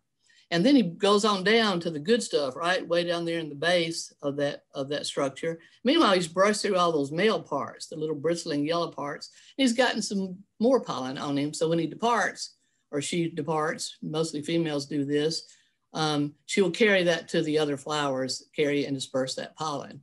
And you can see this in a lot of different plants. In lilies, it's very obvious. The sticky stigma juts out far beyond, and then the male parts are seated behind. Now, another thing that might happen, because of course, sometimes the pollen grains are going to land on that sticky stigma that belong to the same flower. And remember, when that happens, that pollen grain has to germinate and swim, again, kind of similar to humans, to the egg to fertilize that egg or those seeds, those ovules. So this, another way of avoiding that is this flower has the potential to recognize its own pollen and kill it before it gets to the egg. It will actually create a chemical that kills that burrowing pollen before it can actually get. You can see some here going on. We got some that tried to get there, some made it, some didn't. So the flower decided, hey, you're good pollen from another sources and you're bad pollen from me. I don't want you. So it killed them off. Isn't that cool? Now, other plants avoid it by timing of the flowers, and anybody who has had this question needs to know this answer. Why won't my pecan tree make any pecans? It's sitting there all by itself, good looking, healthy tree, because it's sitting there all by itself. Because they have ones that have the male flowers first, and then later the female flowers come on, so it won't self-pollinate. Others do the reverse. They're gonna have female flowers come first, and then the male flowers will follow. So what you need is one from each group. And places that sell are good sources for pecan trees, and this probably ain't gonna be your local Tractor Supply store. They will tell you which you need, what are good pollinators for which pecans. And also be sure you seek out disease resistant and phylloxera resistant. Don't plant the wrong pecan tree for your homeowner, okay? I have lists available, I can help you out, I can link you up. You may have to do a little bit special effort to find them, but again, that's what makes you the more worthy person for the job. So, and look how different they are. The little female flowers just look like little baby pecans, don't they? And then the male flowers, they are made for hanging and blowing in the wind. And we who have parked under pecan trees or oak trees know these things will be on our windshield, right, once they've done their thing. Other flowers have really, really interesting, and this is not a landscape flower, but still it may spring up somewhere in your wet spots. And Andrea probably knows and loves this flower because it is a fantastic native annual for our wet areas and a huge, huge plant for our hummingbirds. It is absolutely specifically designed for hummingbird pollination. And the hummingbird has to stick his whole head in that little flower to reach his tongue all the way around the back of that curve to get to the good stuff. And when he does, he has to really mash his head into that little cap. And by the way, the seed capsule that's dangling right below, I'm going to show you that in miniature in just a minute when this flower becomes female. And if you've ever tried to gather impatiens seed to get it started in a wet area, they will explode and blow little seeds everywhere. I finally managed to do that at my place by going down to the bottoms where I had a big colony of jewelweed. Is the name of this plant. It's an Impatiens capensis. but its common name is jewelweed. I went down there with a big garbage bag and threw it over the entire plant and pulled it tight at the bottom, and then carried that garbage bag home and put it out where I wanted to get them started. Now I got galore. So warning, warning, they reseed by the thousands, but boy, are my hummingbirds happy. It's pretty cool out there. In fact, it's funny where my praying mantises often will set up to catch other insects that come in. So there he is, he's got to mash his head in there. And the first time I really started examining this, I learned about this plant. I was looking at him down the bottoms where I lived over in Luray Bottoms, and I saw those are little male parts, right? I mean, that's like it's supposed to. And then you see all the little pollen structures there that are about to release pollen. So this is close up, and that's my dirty hand. And that one, look, it's different. And I thought, that's weird. Usually, not always, when you have two, male and female flowers on the same plant, they look drastically different. So why are these looking the same, but this is male and that's female? But it turns out what this flower does is it starts out life as a male. Meanwhile, these are the female parts that's going to become that little seed capsule, are developing behind the male parts. And eventually they push the male parts off and the flower is a female. So it operates as a male the first few days of its life, and then it becomes a female. It's a transgender flower. Cardinal flower does this. There's actually a good number of these in our landscape, but it's a really cool thing to know about these plants that switch gender during the lifetime of the bloom. Yeah, I love my hummingbirds. I've got tons of feeders out, and I can't wait to see them again come April. Pawpaw is another interesting one to know. A lot of people will have pawpaws and they say, I've never seen any fruit. I said, well, they have to have a cross-pollination, another plant to cross-pollinate. Well, it's a big colony of them, but that's all one pawpaw because they will be connected by an underground colony of roots. So they cannot self-pollinate. You need to plant a separate seed-grown individual near that colony because their pollinators don't fly far. Their pollinators are not bees, which will cover great distances. Their pollinators are flies and beetles, and they are attracted to odd scents. Usually flowers this color smell like carrion or rotting meat to attract those pollinators. I don't think the pawpaw to me smells like that. It's got a yeasty smell, but it does attract these pollinators, and you need two separate seed-grown individuals pretty close by, or you're not going to get the largest fruit on the North American continent, with all kinds of cool history about it. And they're really quite good. They're a tropical tree that decided to survive the cold weather here and become a North American. Every other plant in that family just about is tropical and provides fruit for tropical regions. That does taste very tropical. Sometimes called poor man's banana. It's also the host plant for our state butterfly, The Tennessee state butterfly is the zebra swallowtail. Little small, fast butterfly. It's pretty difficult to photograph, but every now and then you do get lucky. And pawpaws are beautiful in our landscape. They have great fall color. They have a tropical look to them. They will make a colony unless you try to keep them from doing that. So you may want to place them accordingly or be religious about pruning up the new ones that come up if you don't want them coming up as a big colony. And there is our, spice bush. We're going in spice bush. Spice bush butterflies always look real leggy. It's one reason I can tell them usually from the other butterflies that resemble them. And pipevine, I'm sorry, y'all, that was pipevine. Again, not enough coffee. We grow this pipevine here at the station because pipevine in the wild, I have actually never seen in the wild. It's actually not common, at least not in West Tennessee. But this is a pipevine plant from South America that grows easily right out in our parking lot. And every year we have huge populations of these caterpillars and get to watch the pipevine swallowtail caterpillars, cool little flowers. And this flower, boy, this is a cool pollination story. Look at that. That's the reason it's called pipevine. It's supposed to look like a Dutchman's pipe. Well, if you cut one in half and look at it like this is one of those that's pollinated by flies. It doesn't have an appreciable odor that I can tell, but they find it attractive. They're going to crawl in there, and you see all those little hairs in the throat that are aimed down. Once it gets going that direction, it cannot back up. It is forced into that chamber where it will pollinate that flower. Now, once that flower is pollinated, it recognizes the fact that it's pollinated. And at that point, it will droop and relax, and those turgid hairs will relax, and it allows that fly to escape. So the fly must not have found it that bad an experience because he'll go to another pipevine flower and do the same thing. So that's a really fun story. And there's our little caterpillars. Now, this was another one, and I grant you, this is a weed if it's not where you want it to be, because it does spread like suckers underground. It can be really hard to get rid of. So give it a good little wild area, because this is a cool pollination story and a great host plant. It is pollinated by our large bees, bumblebees and such. And what they do is, we're going to take a closer look at this structure. And by the way, whenever you see a flower with an odd structure, a lot of times if you go research it, you'll find it's got a really interesting way of making babies. So you see him there, he's walking around the base of that. He's looking for the good stuff that are right at that base. And we're going to look that, see those little paddle shaped things that are aimed down? If you look at them, you can see that's where the pollen is born. Those are little yellow things, and he's walking around that structure trying to find the goodies at the base, and it's stroking him on the back, giving him that pollen on the back. And if you look at the picture up on the right, you can see that round womb, right? That's our female part, and it wants to get the pollen from those male parts. Now over here on the left, the male parts are sticking up in the air. This is what happens in the morning.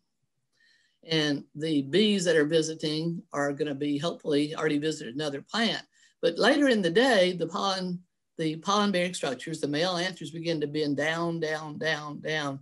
And eventually they're down as low where the bee's back can reach them too. So this actually functions as a male early in the day and a female part of the day. It's called flexus styli. So it's got all the parts it needs, but it's moving them around to get pollinated when it feels like it's got the best opportunity to get new pollen introduction. And I just think that is awesome. Oh, look at them. They're so cool. The flowers are so cool. The fruit's so good. We ate them green when we were little. We didn't know that we should wait till they got nice and wrinkled and soft. They smell like Hawaiian punch, and they taste like Hawaiian punch. So I love having these on my property. Simmer a little bit of that in just some water, and you can make delicious jelly, very strong, or add flavor to drinks. It's a really easy wild plant to forage.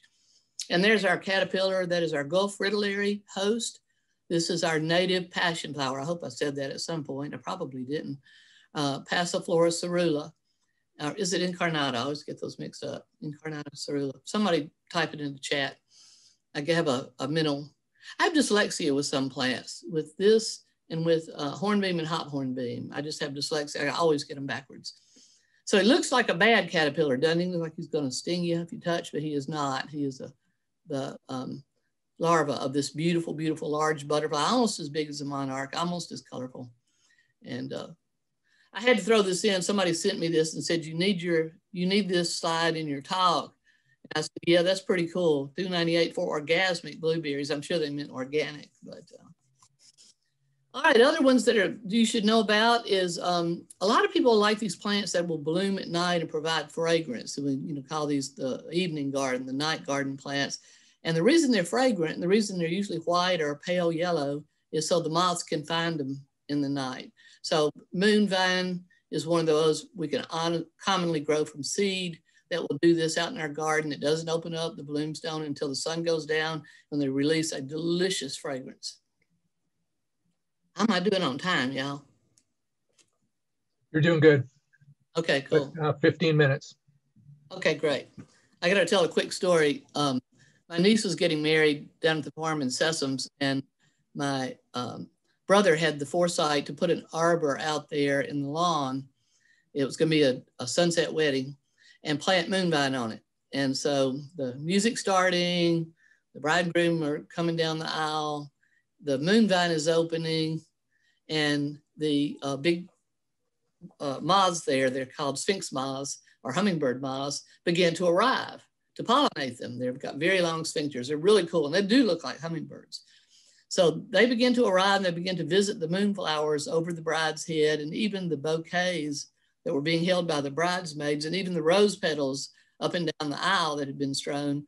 And it was so funny because the person sitting next to me turned and said, how did y'all get hummingbirds to show up at the wedding? I said, oh, we're just that special. When we go to the ocean, dolphins leap out of the water to greet us. So it kind of distracted from the wedding in a way, but it also made it absolutely unforgettable. Let's talk about some plants we should maybe talk people into tolerating more. Found this huge, huge cocoon in my woodland, and I kept it around and got it identified and was able to get to witness the fact that it was one of the largest North American silk moths. It is the Cecropia moth, and you see he's a boy because he's got that feathery antenna to find the girls, and he's still all fat from coming out of that papery cocoon. There, I got a really good picture of him close up, this cute little furry face. So a lot of people don't like moths, but this moth is absolutely fabulous and a really cool sex life. He only lives 8 days, and the only feeding you can do for him is as a caterpillar because they have no mouth. As an adult, they've got like 8 days for male and female to find each other, breed. And so most of their life is as a caterpillar. And then the cocoon will hang on that appropriate plant throughout the winter months and then hatch out. They do this very quickly and that whole cycle's gone. One might think that's sort of sad, but maybe life as a caterpillar is great, right? Maybe this is the part that's really, really hard. And there's one that's done its thing and collapsed. Because the caterpillars are pretty cool looking critters, aren't they? That's pretty awesome dude right there. It looks like a Chinese New Year's parade. I just think that's beautiful. And it's the host plant for not only that, sweet gum is the host plant. And also for the Luna moth that I know a lot of us love. We get excited. You can look online about how many pictures people take of the Luna moths. Same group of moths, no mouth, and they're going to feed on sweet gum. So let's encourage people, you know, if you got a place where you can leave those sweet gums out in the perimeter, you know, put those trees, they're fast growing, they'll grow anywhere, they give you good fall color, where the little gum balls don't bother people. It's all about siting some of these fabulous trees. Is where you put them. You don't want it right on your sidewalk, I'm with you, or right in your perfect lawn, don't do that. But out in the perimeters, it should be fine. And remember, a lot of birds eat the seeds off of these sweet gums too. And the flowers are really cool if you look at them. See, look at, this is the male flower standing up and ready to release lots of pollen. And then if you'll look to the left in that picture, you see the female flower hanging down, and that's gonna make that little achene laden fruit, which is really a fantastic, cool little thing. All right, I'm gonna mention just a little bit about the sex life of bees. We're gonna transition a little bit from plants to knowing what bees are actually up to, because they have a really interesting sex life. The queen is a slave. The colony controls everything about the queen. They decide even when they want a new queen, when to throw out the old queen. And don't ask me how they come to that. E.L. Wilson, you know, has developed all these theories about these animals that are super beings. That as a colony, it's a creature that makes these decisions. And he thinks humans, by the way, are too, but it's interesting. So we see the worker bees, male bees, and the queen bee. And the queen bee, her job is lay eggs. That's it. And they decide when they need a new queen, so they start giving one of the larvae extra stuff, extra royal jelly, extra pollen cake, and they make more than one just to hedge their bets. And the queen bee is the only bee in the colony that has a smooth stinger. And that's because when she hatches first, or the one that does hatch first, she stabs to death the other queens. All right, so there they are making her lay, you know, they're feeding her, she's laying eggs, she's working at it.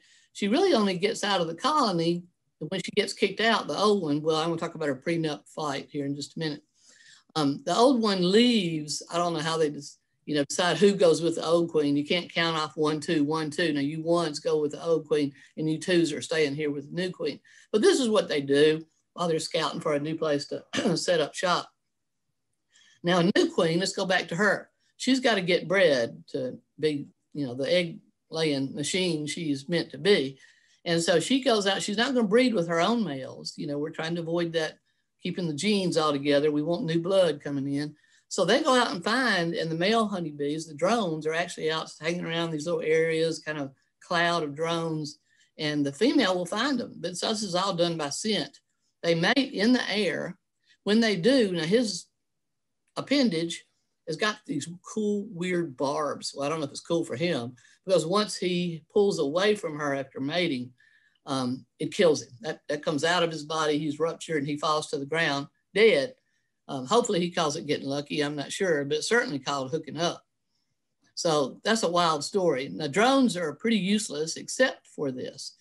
And the colony of she bees decided to make a few drones so that, you know, it could go off and pollinate female queens from other drones. But once summer's over, they have no use for them, and they starve them to death, and they put them outside the hive, and they're done with them, so that they just aren't helping. They're no longer an asset. Bumblebees will have separate colonies, and bumblebees are some of our large bees, our little southeast blueberry bee, for example. Some of our native bees can do some pollination types that honeybees cannot. So it's very important to garden for these native bees. And even though this is not a native crop, if you are gardening for red clover, if you're a red clover seed producer, they are only pollinated by bumblebees. So you really want to be sure you've got good colonies these around. So I discovered this cool kind of pollinating thing they do by discovering this wildflower, and this is Rexia. Rexia is real common in our woodlands, I mean, our fields out here in the wetland areas in late summer. It's a beautiful native perennial, and we probably ought to grow it more as an ornamental. And I looked close and I thought, that is one weird flower structure that's gotta have a story. And sure enough, it does. What it does, you've heard a bee in a flower doing all kind of zzz, and you're like, what in the world is going on in there? And you'll look at them, they're kind of tumbling around in there. They're actually trying to find the right vibration. And when they do, it causes those male anthers to rupture and blow pollen all over his little hairy body. And then he can go take that to the other flower. So if that flower reminds you of tomato plants, it should, because tomato plants also benefit from this type of pollination. It's called sonication or buzz pollination. When they first started trying to grow greenhouse tomatoes, they hired people to hold vibrators up to the male flower, up to the flowers, excuse me, they're perfect, to the flowers of plants to get good tomato set. Now, then they started putting bumblebees in the greenhouses, and now I think they've bred tomatoes where this is no longer necessary. But I'd love to have that on my job resume, that I held vibrators to tomato plants for my first botanical job. Cool little plants. Look at those great little seed urns. They're awesome, aren't they? By the way, if you'll look, if you're interested, a lot of times you'll find a bumblebee asleep on a flower in the morning. Usually it's the male, because again, the male's not really welcome back at the bumblebee colony because he's not bringing home pollen for the colony. So look at him close. That's the male on the left. He doesn't have the little pollen bags. The females will have the pollen bags, plus the male is hairier, which you might expect, right? That's kind of typical with us as well. Come winter now, he's not going to make it, nor are most of the worker bees in that colony. It's only the queen bee in that underground colony that survives, starts laying eggs, and starts a colony again in the next year. A lot of cool things about bees, just a couple of other places that you might want to explore. Now, just remember, let's encourage people to keep these. I had people who swore that toads were killing their plants, but actually they're great predators in our landscape, and they're going to need some water. You know, these are amphibians, toads and frogs, to reproduce. So a lot of people are worried about that. They don't want to leave standing water around because of the fact that it might breed mosquitoes. But I have never had that a problem. Where I have tadpoles, I don't find mosquito larvae. So, and there are also products that could kill mosquito larvae. The BTs, for example, you could float dunk around in that, but I love to hear them sing. I've got 11 different species of frogs and toads around my house that I've identified by sound. I haven't seen them all, but there's some good sites that will tell you about sound. Now, toads are pretty rude. The male toad gives this long, beautiful trill, and the female appreciates that he's the sexiest singer, and she will appreciate that so much that she comes to him, and it's only males that sing. Then there are ones that don't sing as well, and they call them the satellite males that are going to surround the good singers, and they may mob her if she approaches the one she wants. And if the water's a little too deep, they can drown her. They call them mating balls. It's a terrible thing. So toad sex is pretty rough and rude. Bullfrogs are much more considerate. The female does like the male with the deeper, louder voice, and they have territories around the pond. So she will approach that male, and the other males respect that, and then the two will swim off in the water together, and he embraces her, and all the fertilization takes place in the water. It's kind of like that old story about getting pregnant in the swimming pool. That is what happens with the frogs and toads. So that's interesting. And in fact, if you look up bullfrog wrestling, when they are setting up their territories around the pond, a male bullfrog does not want to tolerate another male bullfrog in his particular territory. And they throw themselves at each other like sumo wrestlers. I am not kidding. I've got them in my pond, and I haven't ever gotten to witness it in person, but I'm often out there with my glasses, binoculars when they're calling, hoping I can catch some acts of sumo wrestling bullfrogs. Bullfrog tadpoles are cool, by the way. They're huge. They can live up to 4 years in places where the summers are shorter. Here it's usually 2 years before they mature into a bullfrog, but golly, they're really awesome. I didn't know about spadefoots until I moved to my new house, which had never been farmed, which I think was important. It was steep, rocky, sorry land. And so the ground had never been disturbed. And that's why I think I have heard spadefoots there. And it's the only place I've ever heard them, though it's actually a pretty common frog in the Southeast. We had had 7 inches of rain after one of those hurricane systems came through. And finally, I was able to let the dogs out on the driveway to pee. And I could hear water rushing all through the valley. And I also heard a very odd sound in the woods going, just the most horrible sound, somebody stomping on a great blue heron. I thought, I don't know what that is, but it's got to be something in the frog family. So I went and looked it up on one of those sites. Leaps.Tennessee is a really good frog site.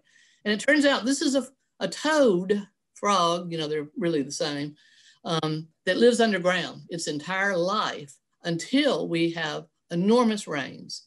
And then it rushes above ground and breeds, they call it orgy breeding, and lays its eggs in these ephemeral puddles.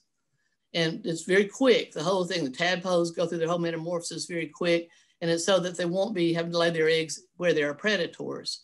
But a really interesting toad, if you look them up, spadefoots, and there's their little spade that they dig underground. They dig under backwards. They live underground eating insects and grubs and stuff their entire life. Really cool. And there they are. All right. I probably, if I got enough, just a little more time, people don't like skinks. 10 minutes. 10 minutes. Little snaky looking, I admit it. But they are, again, very good predators. I love to see them. I have raised beds built of concrete blocks, and they live right there in my vegetable garden, which I'm thrilled. Will help take care of the insect issues. Now, they do a cool little thing. The females kind of get together as a colony, and they will all put their little eggs close together because they will actually help guard each other's eggs while one needs to go out and hunt for something to eat or drink. And it's kind of we're going to raise this as a community. We're going to make babies. And I thought that was really sweet. A lot of people love to hate dirt daubers. I grew up on a farm, and I know how many times the problem is there's a dirt dauber or a mud dauber nest in that piece of equipment that won't work or won't crank. So I get that. And I know some people don't like to see the little homes that they construct on our walls, but I'm going to ask you to look at this differently. That's a little mama, right? She's trying to make babies, and goodness, look at what she's doing, toting insects back to pack into those wonderful colonies. The cicada wasp, look what these beautiful big wasps, very mild-mannered, not going to bother you. They are toting these gigantic cicadas back to their little burrow to pack down in there, lay an egg or 2 on. And then, by the way, they give more eggs to the females than the males because they need more nutrient. And they even can tell that in the egg stage. And they can't even fly well with these things. They fly a little piece, and then they'll climb back up on a post or a sapling and launch themselves off again, fly as far as they can before they hit the ground. It's a lot of work. That's hard work. Don't stomp them. Don't stomp them. They're on our side. There she is stinging, and they paralyze them. They don't really kill these insects because they want it to be fresh for their larvae when those eggs hatch out. Look at the little mama. She is packing little mud balls. Now, the male will kind of guard her while he's doing it. He's not totally useless, but she's doing all the building. She's got to go find mud puddles. And as she does, she starts to make chambers, and she goes and paralyzes spiders. And that's her larval food. And she packs those chambers full of little paralyzed spiders. You ever break this open? Look at them. They're moving very slowly like zombies. I also think it's cool. Look on the left. See all the different colors of mud? She had to go to different puddles when it was drier and had to collect different kinds of mud. So you can kind of see there as the area got wetter or drier, the different soil she had to use to make her babies. So those of you who hate spiders may be glad to have dirt daubers, although I encourage those of you who hate spiders to think of the fact that spider web, one of the most important components of your hummingbird nest. Without spider web, you would not have hummingbird nests. So remember that too. I'm trying to convert my man friend to be a spider lover. I'm having a hard go of it. Dragonflies were one of your best mosquito predators. You know, the swallows that get so much attention really don't eat a lot of mosquitoes. That's too small of a payback for the energy that it takes to catch a mosquito. They prefer to go after the larger insects. But dragonflies go after them, and they go after deer flies and all those things that bite us when we're out there. And also their young will, their underwater larvae. So this guy, by the way, you might think this is a sexual thing, a reproductive thing, sticking that tail up in the air like, look at me, ain't I cool and tall? But it's not. It's actually called the oblique position. And if you look, it's always pointed at the sun. It's a way to reduce the amount of sunlight striking his body so that he can stay cooler on a hot day. All right, well, here we got it going on. We got a male and a female, and that looks so sweet. It's got a heart shape, doesn't it? It is not sweet. She is grabbed. She's the one on the bottom. He grabbed her, look at his tail, by the back of her neck, and he is clamped down, and he ain't letting go till she gives it up. So she does. She lifts her parts up to him, and that's where the exchange goes on, but he's still in letting her go because he didn't want another male impregnating his woman. So then he carries her over to the water and drags her around while she lays the eggs. So you may have seen this. I've actually seen it with some really dumb male dragonflies out here in the parking lot, banging the girl on blue, shiny hoods of cars, thinking it was water. So it's rough stuff. Dragonfly sex, probably not that much fun. There's that oblique position. I thought that was coming up here. They're very cool insects. There are dragonfly societies, by the way, if you want to pursue that further. And there's our dragonfly nymph. It can not only eat lots and lots of mosquito larvae, but even small minnows. They're pretty fierce, cool creatures. Look them up. There's a lot of YouTube videos of dragonfly larvae eating stuff. All right, I'll start winding it up. Mainly, I want you to talk your clients into letting you plant what I call multi-purpose plants for wildlife. You know, a lot of people want a screen. Well, there's no reason a screen can't be several different, we encourage it to be several different mixed species. It can provide cover for lots of wildlife, nesting places, for example. It doesn't have to provide, you know, food for everything. All plants don't need to provide all things. Some are just going to provide cover. Our native anise tree, it doesn't have anything particular for wildlife. In fact, it's toxic, its foliage is for wildlife, but it provides great cover. And it'll thrive in a whole lot of different situations. And it's a fantastic screen plant. So if you pick these multi-purpose, so I call it a bountiful boundary. Instead of a screen, why not a bountiful boundary that provides cover, flowers for our pollinators, edible foliage, mix some in there, you know, so there'll be some intact plants when the caterpillars are eating up some of the other plants. And then the fruits, some of our favorite birds, for example, bluebirds, woodpeckers, cardinals, thrashers, they live on dried seeds, dried berries through the winter months because there are no insects for them at that time. And then, of course, we want pretty plants. So you can get all of those with the right plant selection. I'm going to end there. I know I could go on about this forever, and I have learned that I could go on about this forever. One of the things to get note is understanding your flaws. I do have like 5 minutes for questions if y'all want to try that. Well, we could listen to you forever too, Carol. That's the problem here, or the good part. It was very excellent. I appreciate it. And yeah, we do have 5 more minutes to pull us up to the top of the hour. That'd be great if anybody. I shared that several years ago, the Volkswagen plant called me and said they had all these black spots on the hoods of their darker cars.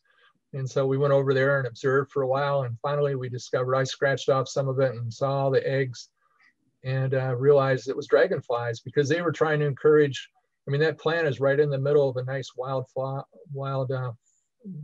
area with the wetness. It was a pond area. So they put white covers on their hoods just to try to keep that off. That's great. And I am having, you know, landscapers report that their customers now are requesting, you know, ways to, you know, they don't want all the chemicals these days, and they're asking for more diverse landscapes and ways to control problems. And diverse landscapes are a great way to do that. So there is demand. We need to exploit that, I think, you know, for the good of everything, and also because it's economic opportunity. These are often the more educated people that are probably going to pay more for that type of approach to their landscapes. Great, Carol. Well, that was really, really wonderful, Carol. Thanks so much. Here I was Thank thinking you. you were a plant person, but you're so much more than that. Treasure to our Tennessee Extension So Service. much more. Yeah. Thank you. I'm a voyeur, right? There you go. I walk There's around a and just look theme. at stuff, and this is what's going on, y'all. They're making babies out here. That was a great topic. Thank you for joining us, Carol. Thank you. And I hope I've made it a part of the landscape industry. I do think it's important. Thank y'all. Absolutely. Okay, we'll transition over to Dr. Florence. Yeah. So up next, I'd like to introduce, of course, Dr. Robert Florence. He's been to multiple of our grounds management short courses here in Knoxville and probably Chattanooga as well. Always happy to have Dr. Florence with the University of Tennessee. Robert is the lab director of the Soil Plant and Pest Center in Nashville, which, as you all know, last week we had pretty much the whole Soil Plant and Pest Center on the call. Robert received his PhD in soil fertility, and of course his role there at the Soil Plant and Pest Center is organizing testing and getting results and recommendations out to all of the sample providers throughout the state of Tennessee. Of course, Robert works with us as county agents regularly, but also residents as well. So let's introduce, and glad you're here, Dr. Florence, and the floor is yours. Awesome. Thank you for the introduction. Yeah, so I was going to talk about soil formation, soil compaction, and heavy metals. And so I broke it down in 3 separate talks with like a little bit of questions after each section, just in case you want to have questions in the chat. I can talk to them then or at the very end, either way. But I thought it'd be best to focus on the 3 separate things as opposed to try to meld them all together at one time. And so the first one is soil formation. So the soil formation, or the study of it, is called pedology. And it was started in the United States by Dr. Hans Jenny, and he came up with this idea of soil forming factors, right? Like, what are the main things that form a soil? And so climate, organisms, relief, parent material, and time are the 5 main things that will form a soil. And they interact with each other at times, and we'll talk about that. And I try to make it relate to landscapers and importance to landscapers. And there's also a 6th one that he didn't talk about, but was evident and was later went into detail later. But it's us, it's humans, and how we affect the soil, how we change it, and manipulate those other 5 forming factors. So all of those factors come together to form soils, right? And there's many different soils, and pedologists will classify them into 12 main orders, right? So these are those 12 main soils out there, and they have all kind of different characteristics, different depths, different parent material. And I mostly threw this out there just to relate it to landscapers, because sometimes you talk to people and they say, oh, I bought topsoil, I brought it in, why is it not working? And mostly the idea is topsoil is just literally the top of the soil. And so it could be sand, it could be clay, it could be loam, it could be anything, right? Or it could be an eroded soil and they took the subsoil that was the top of the soil. So mostly, just bringing across the idea that soil is not the same. It's different pretty much all across the U.S. and even different within Tennessee. So when people say they buy topsoil, you may have to ask them, what was the organic matter of it? What was its texture? Was there any soil structure to it? So just a way of like getting people to tell you more about the topsoil they bought, or get them to think about, if they go buy topsoil, start asking those questions ahead of time, because topsoil in Tennessee is not topsoil in Ohio, is not topsoil in Florida. And also the way that the pedologists will classify soils to kind of break them up into groups is they'll look at the pedon, right? So the pedon is that depth of its development, or how much it's been developed. And like classic textbooks, you have like an O horizon, an A horizon, a B horizon, a C horizon, maybe an R horizon. They just break it down by what it is. The O would be the organic matter, a heavy layer of organic matter. The A is where you have organic matter kind of mixing with the minerals of that weathered rock. B is you have more development, so like maybe more soil structure, maybe more mineral development or clay development. And C would be that weathered rock, and then R would be bedrock itself. And so we can kind of see an example of a pedon on the right, and you can kind of see like I mean, it wouldn't really be an O horizon, but you can see a lot of organic, an A horizon, and then maybe even a B or an E horizon, where some of those minerals have been weathered by rain and roots to dissolve, go into solution, and then go down further in the soil and precipitate back out as another clay mineral, or maybe just transport that clay mineral itself. And so it's, and I'll talk more about how that's going to affect landscapers, but you kind of know that in Tennessee, there's a lot of clay soils, and that really messes with landscapes in Tennessee. So we have a lot of the heavy clay soils or well-developed soils in Tennessee because of mostly because of our annual precipitation and warm soils, right? So we have a lot of rain, so maybe 50 to 70 inches of rainfall per year in Tennessee, maybe a little less in the northeast corner. And it's also pretty warm, right? So the annual average temperature is 55 to 60 degrees Fahrenheit, right? So we just don't have the winters that you would have far north. So microbes are always working, plants are kind of always working. There's always something working at the soil, and there's enough rainwater to keep washing the soil and having it develop. So our soils are pretty weathered and developed. And another thing that we wanted to point out of an important to landscapers is soil organic matter, right? So one of the reasons why soils in the Southeast are very low in organic matter is because we have a lot of rain. So we have ability for microbes to work, and we have warm soils, right? The microbes are pretty much constantly working on the soil. It may slow down in the winter, but they don't really stop, right? Farther north you go, you have a frozen winter, a frozen soil. Those microbes stop working, and you have a chance for that organic matter residue to build up over time.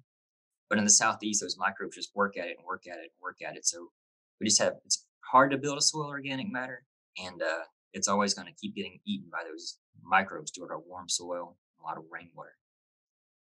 And then also, all that rain that helps develop the clays creates a problem for landscapers, right? Because you can dig a hole in a Tennessee soil and fill it with water, and it's just going to pond. It's going to sit there, right? Because the clay just doesn't let it drain down. And I think I saw that Tom had a question about, if you dig a hole, and it was about using engineered soil or filling it in. Like, you can fill in a hole with engineered soil, but if the soil itself doesn't drain well, it is essentially just a clay pot, right? So while it's good if you had a compacted soil to fill it in with some engineered soil or some organic matter to loosen a soil to help with the compaction. But the other component of that is the drainage. So if the water can't drain down, at least help it drain out or somewhere else. So and those are two kind of components that even on that next segment I had to wrestle with was, am I talking about compaction or am I talking about drainage? And so just keep that in mind, if you're talking with homeowners or with like HOAs, is the problem compaction or is the problem drainage, or are they the one and the same, right? There's got to work that out sometimes. And if you see on the picture on the right, if you ever dig down and you see a gray soil, that means that soil has been wet for a very long time, and it's probably not going to drain. It's a bad sign for drainage, right? So if you ever see all the deep, dark red soils, that's iron that's been oxidized. So oxygen's been able to get down in the soil, oxidize the iron, makes it turn red. But if you take iron and you put it in water or an anaerobic environment for a very long time, it'll turn gray. So if you ever dig down in a soil, you start to see a gray layer, that means that that's going to stay pretty wet for a long time, or it's been saturated for a very long time. So it's an indicator to look out for that you may have trouble in drainage. So we talked about climate as one of the soil forming factors. So I'll talk about parent material. So the parent material itself is one of them, right? So they're made of individual elements, whether it's alumina, silica, iron, manganese, boron, potassium, right? All the individual elements, and then those will come together to form compounds. And if you take those compounds or elements and you put them in a crystalline form order, then you have minerals. And if you have minerals and you put them together, sometimes you'll form rocks. And you can also have organic matter itself be a parent material, right? You can just have an organic soil with very little mineral component. So the organic matter can also be a parent material. And on the picture on the right, I just wanted to show, so I took some soil just randomly from the lab and I washed it off with the silt and clay, and I had the sand remain, and I put it under Dr. Wyndham's microscope just for fun. And you can see all the different colors and minerals and rocks of that that weathered soil, right? These are just the sand particles in the soil. So they're just sand-sized minerals that have been left behind. And you can see that's where the color from the soil is going to come from. You may get some red, you may get some clear, you may get some brown. But it's just pretty neat to see all the different minerals in the soil. You can't really see the silt and clay minerals because they're so tiny you can't see them under a microscope. But it'd be pretty cool if you could. And then so the parent material is important for you guys because one main thing is in Middle Tennessee. So in Middle Tennessee, we're built off phosphatic limestone. So the soils are naturally high in phosphorus and high in carbonates. So we have a high phosphorus soil that's also high in pH. So a lot of times they're running against people want plants that need acidic soils, and they have to lower the pH a lot to make that happen. Or they're over applying phosphorus and they don't need to apply phosphorus from an environmental standpoint, right? So that's always good to test your soil to know what do you need, right? Is your parent material affecting those nutrients? And you can also see that there's different. These are just different soils of Tennessee. You can have like very shallow soils out in the east that'll affect your soil depth or your water holding capacity. So parent material transport. So this is just things in general, right? So you can have loess, like windblown silt. It'll form different soils. Soils can also be moved by water. They can be an alluvial soil. They can build civilizations, like having that silt getting deposited year after year, and replenishing nutrients. You can also have a little bit of sand on the edges of it where the sand washes out. You can have soil be formed from rocks underneath, right? From volcanoes. It's pretty cool to have a soil come from volcanic, from lava. So these would be called Andic soils. You can also have soils that form from trapped parent material, right? So it used to be that the ocean went all the way up to this green part of Alabama. And this was a big depression, like a real depressed geologic area. So when the oceans receded, the ocean water stayed behind and all those ocean organisms stayed behind. But eventually it drained out and the organisms died and those soil minerals stayed behind, and it made a different soil entirely than the surrounding soil. So these are vertisoils.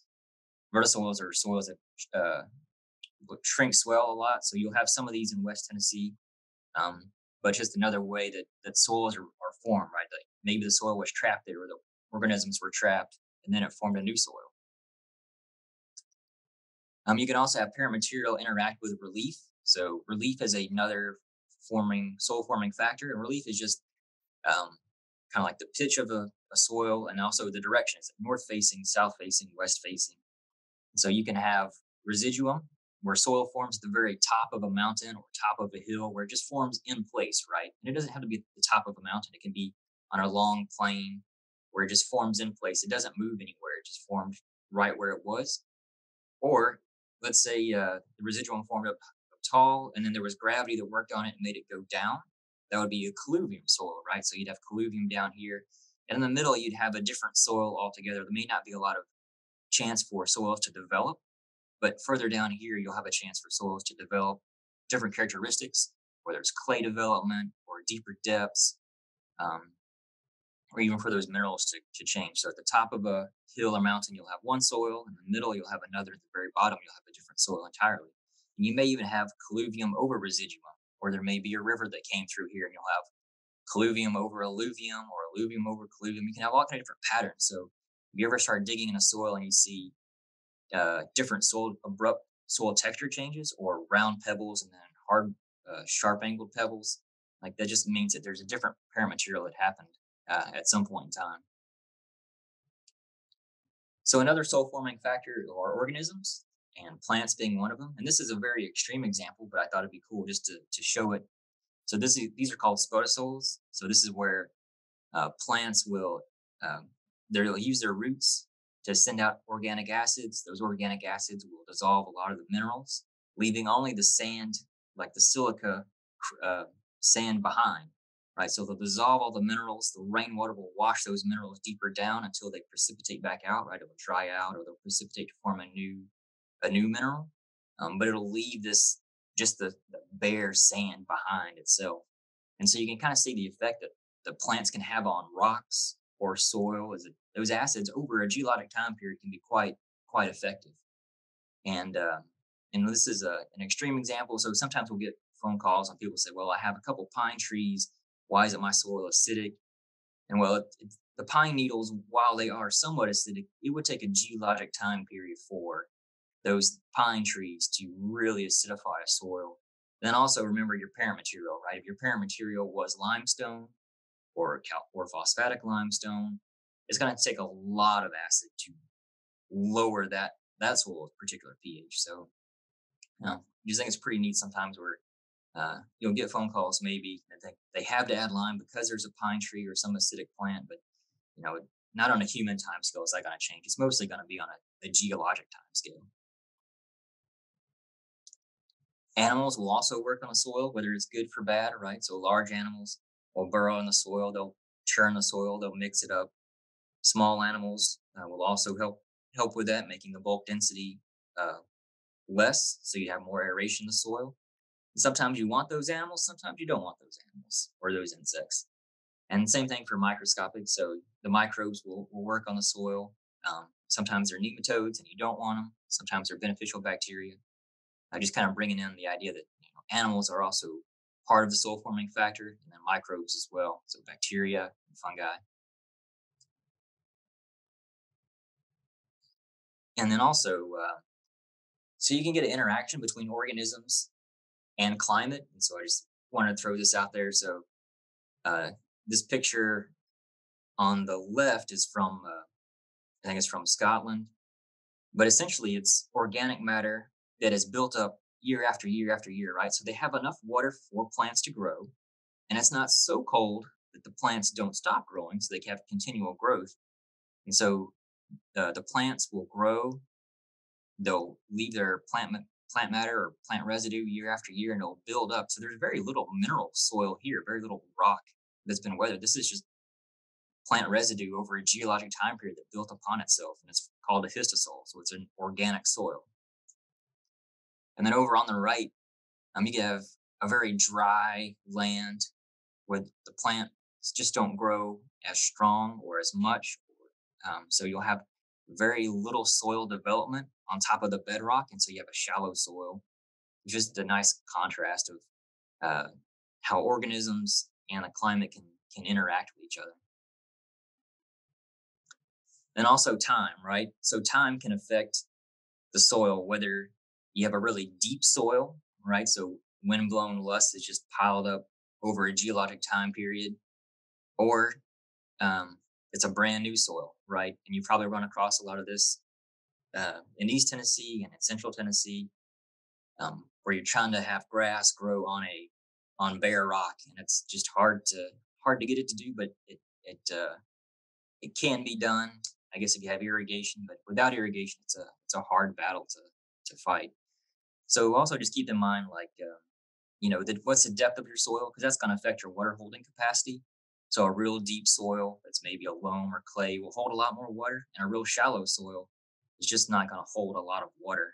So try to use plants that are more water conservative. And I think Dr. Ludwig did a good job of listing those plants out that you may want to use in either a real wet environment or a dry environment.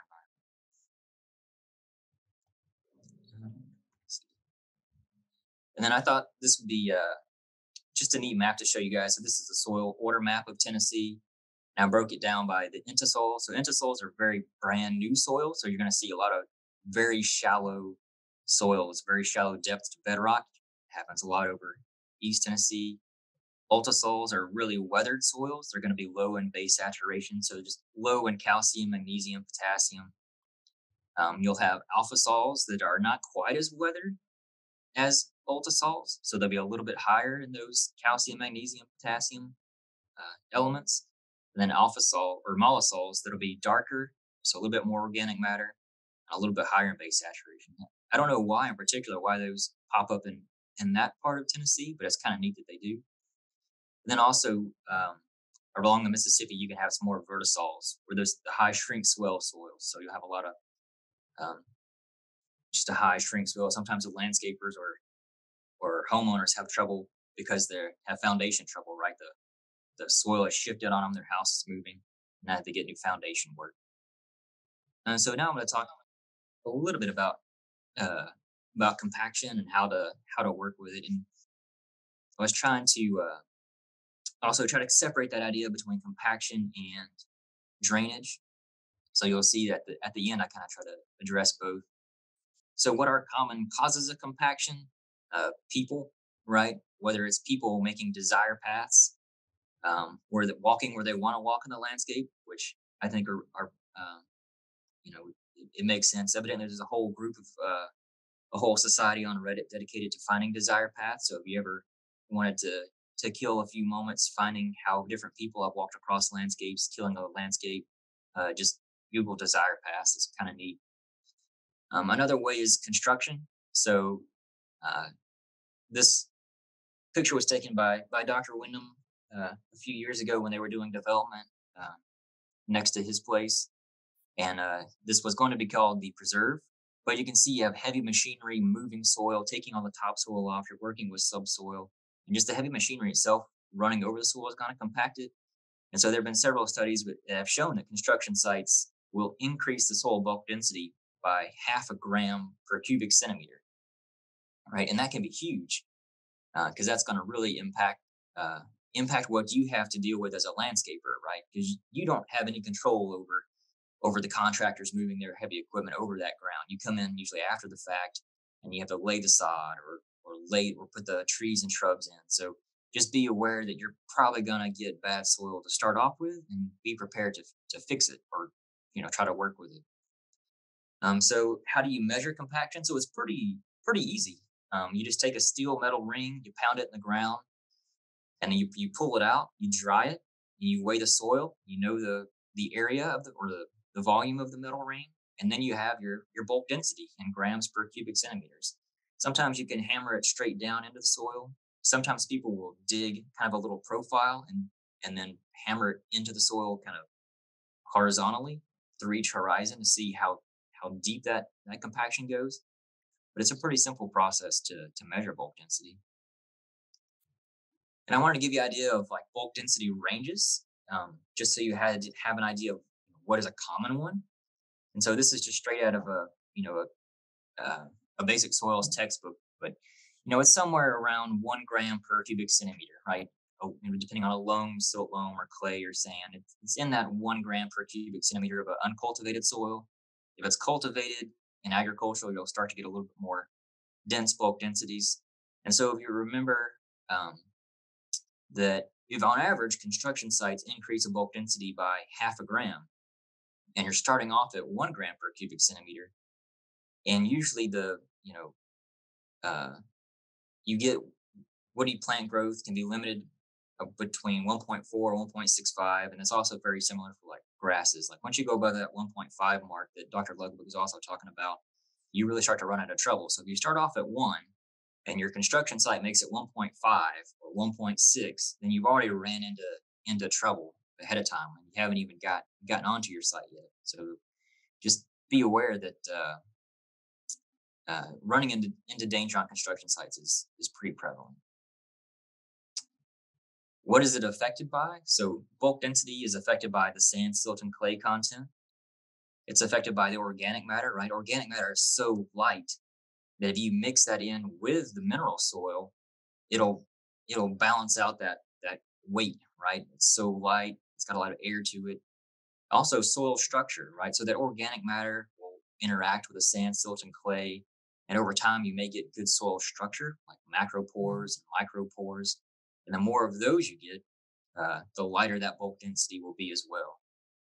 And then also just voids, whether it's caused by ants or earthworms or other kind of small insects, that will help improve your soil bulk density. But it's kind of sporadic onto where is it going to help you out over time. And so what does compaction cause? So in trees, it can cause decreased root length, decreased trunk diameter, and mostly surface roots. So I tried to go find like studies on soil compaction that were done, and there's not that many recently, but there are some from like the 80s and early 90s. And this was a really cool study where they looked at bulk density and oxygen level effect on trees. So, and it's important they looked at oxygen because a compacted soil prevents oxygen from getting into the soil, right? So, you, one common thing to worry about is water, right? Water getting into the soil for those roots. But another is oxygen, because the roots need to breathe. They need to do cellular respiration in order to do their thing, in order to grow. So if they can't get oxygen, then they're not going to be able to grow either. So what these researchers did was they got some trees. They found a site that was low in oxygen and high in oxygen. And I may have mislabeled this. This may be the high oxygen. This is the low oxygen. But you may be asking, where did they find a low oxygen environment? They actually went to a landfill, because as that landfill makes its gases, you'll have one area that is lower in oxygen, another area that may be higher. So they found out which ones are lower, which ones are higher. And then they put trees on there and they studied the root growth. And so you can see in a lower bulk density, and this is the high oxygen. I'm sorry, I put that on there wrong. You have a lot more root area growth outside the drip line in the lower bulk density. And then also where there's low oxygen, or the rooting depth is also deeper in the lower bulk density area. But once the bulk density gets really high, it's just real shallow roots. And also in the low oxygen environment, the roots stay very close to the surface because the oxygen just can't get any deeper down. So they're trying to stay close to the surface to get oxygen. And they're also just have that mechanical penetration problem. They can't go any deeper down. And so one of the things that these researchers said in their findings was, if you come across a compacted soil or a soil that may be low in oxygen, instead of digging a really deep hole, dig a really wide hole, right? Give space for those roots to grow long and wide close to the surface so they can always get their oxygen, as a way of, instead of digging, a small hole but really deep down, right? That, because the oxygen is going to have a hard time going all the way deeper down. So that was a neat conclusion that I thought they had, was digging a wider hole was better than digging just a deeper hole at times. So solutions to soil compaction, so in turf, you just do core aeration, right? And then on top of the aeration, you fill it in with organic matter, right? Because we have clay soils. If you aerate a clay soil, it gets wet again, it's going to collapse back upon itself. So aerate it and then fill in those holes with organic matter. So when it tries to collapse back upon itself, it has some pressure, it has something working against it, right? That'll allow oxygen to get in deeper down to the roots. It'll allow water to get deeper down, and it'll help that turf out, those turf roots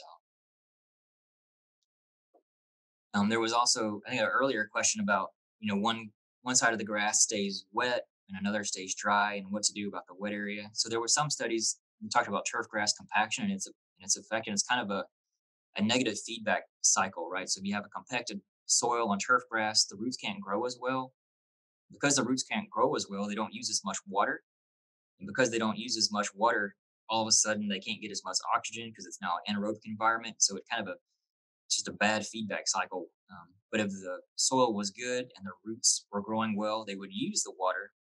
And as that rainwater came, they would use the water up, suck it up, and it would go off with either evapotranspiration or some other form. So it's kind of a cycle where maybe if you fix the compaction, you get those roots going again, and they can actually suck up water and evapotranspirate that water off. Then it may work out. But it may also be that there's a drainage problem as well, one we want to look into.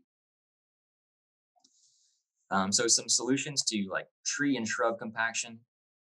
So one is like radial trenching, or it can also be called vertical trenching, where you just kind of you dig a trench straight out from the tree trunk out to the drip line. You work some organic matter into those trenches, or at least make it nice and light and fluffy. And so the resource for this is actually from University of Florida, and have a little link that one can find. Another way to do it is vertical mulching. So instead of digging trenches, they took like an auger, whether it was a hand auger or like a powered auger, and just dig holes out from the tree trunk to the drip line, and then within those holes filled in organic matter or some kind of other soil amendment to help oxygen get deeper down, give those roots a place to grow to as well. And then another method that Cornell has is the scoop and dump.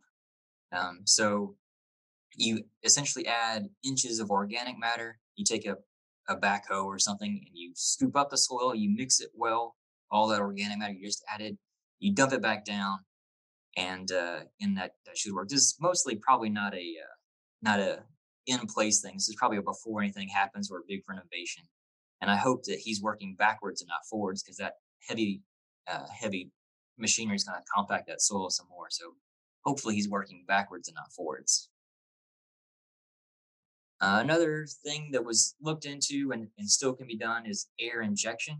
And so there was a literature review and also a study by a guy named Dr. Hodge in 1993 over in the United Kingdom. And they found inconsistencies in their experiment and in previous literature with just air injection into the soil, trying to loosen that soil up with air injection. Things they found now where they suggest that soil moisture and plasticity at the time of injection is critical. So was the soil wet? Was it dry? How wet was it? How dry was it? Like the timing of the injection, the soil moisture of the injection is real critical if it's going to work or not. And they also suggest that it improves tree condition only when the compacted layers are the main cause of the decline and not something else, right? If the compacted layers aren't the main cause of the decline, then that's not going to help out. And I wanted to make sure that this idea of air injection was not to be confused with using air as a vertical mulch or air pressure to expose roots, right? Those are two separate things. This idea of air injection, they were just shooting air deep down into the soil and hoping it would cause fissures to cause cracks to loosen the soil up. But it's different from, using air as vertical mulch or air pressure to expose roots. So I didn't want to make anybody mad with mixing those two ideas up. Some solutions to desired path you can do as Ohio State did and pave over them. Another university just did pine straw over it, which works just as well, right? These are, just interesting, fun ways to solve problems that you may just have to work with what you have. And then I threw in a slide for solutions to drainage, right, as a way to, it may not be compaction, it may be drainage. So kind of like what Dr. Ludwig was saying, maybe you have a wet area, maybe make it a rain garden. Maybe try doing some tile drainage. Maybe make a nice little stone path or a little rock garden path. So there's different ways to look at drainage. What should you not do? Don't incorporate sand, right? So it's okay to have like a vertical sand trench that one may do on a golf course, or if you dig a trench and you fill it with just sand or high sand and organic matter to have a underground drainage, that's fine, but don't incorporate sand. So don't mix sand with silt and clay soil, because that sand is gonna fill in all the voids between the silt and the clay, and the clay is gonna fill all the voids between each other, and you're gonna get a brick. So a brick is about 2 grams per cubic centimeter. So if 1.5 grams is bad, 2 grams is pretty bad. So don't incorporate sand. And then don't always rely on frost-free cycles. So like, one of the soil forming factors was climate, and frost-free cycles do help break up rocks and break up soil. But don't always rely on that in Tennessee to help break up soil compaction. So these are the extreme frost lines. And so in Tennessee, the extreme frost line could be somewhere between 9 and 19 inches. But again, this is like extreme. It also has to be wet all the way down through that depth when it freezes for it to expand and crack the soil and then come back down. And also, it's not going to be permanent, right? It's just like aerating a soil without filling it in with organic matter. If it's a heavy clay soil, once it gets wet again and it gets smushed, it's going to collapse back upon itself. So don't always rely upon frost-free cycles to help with compaction. Hey, Robert, what about soil conditioners prior to planting? I know you kind of talked about not just throwing, one thing in particular. If fix a soil, again, what's the goal? Obviously, like you mentioned, much wider with that soil conditioner over the entire planting area.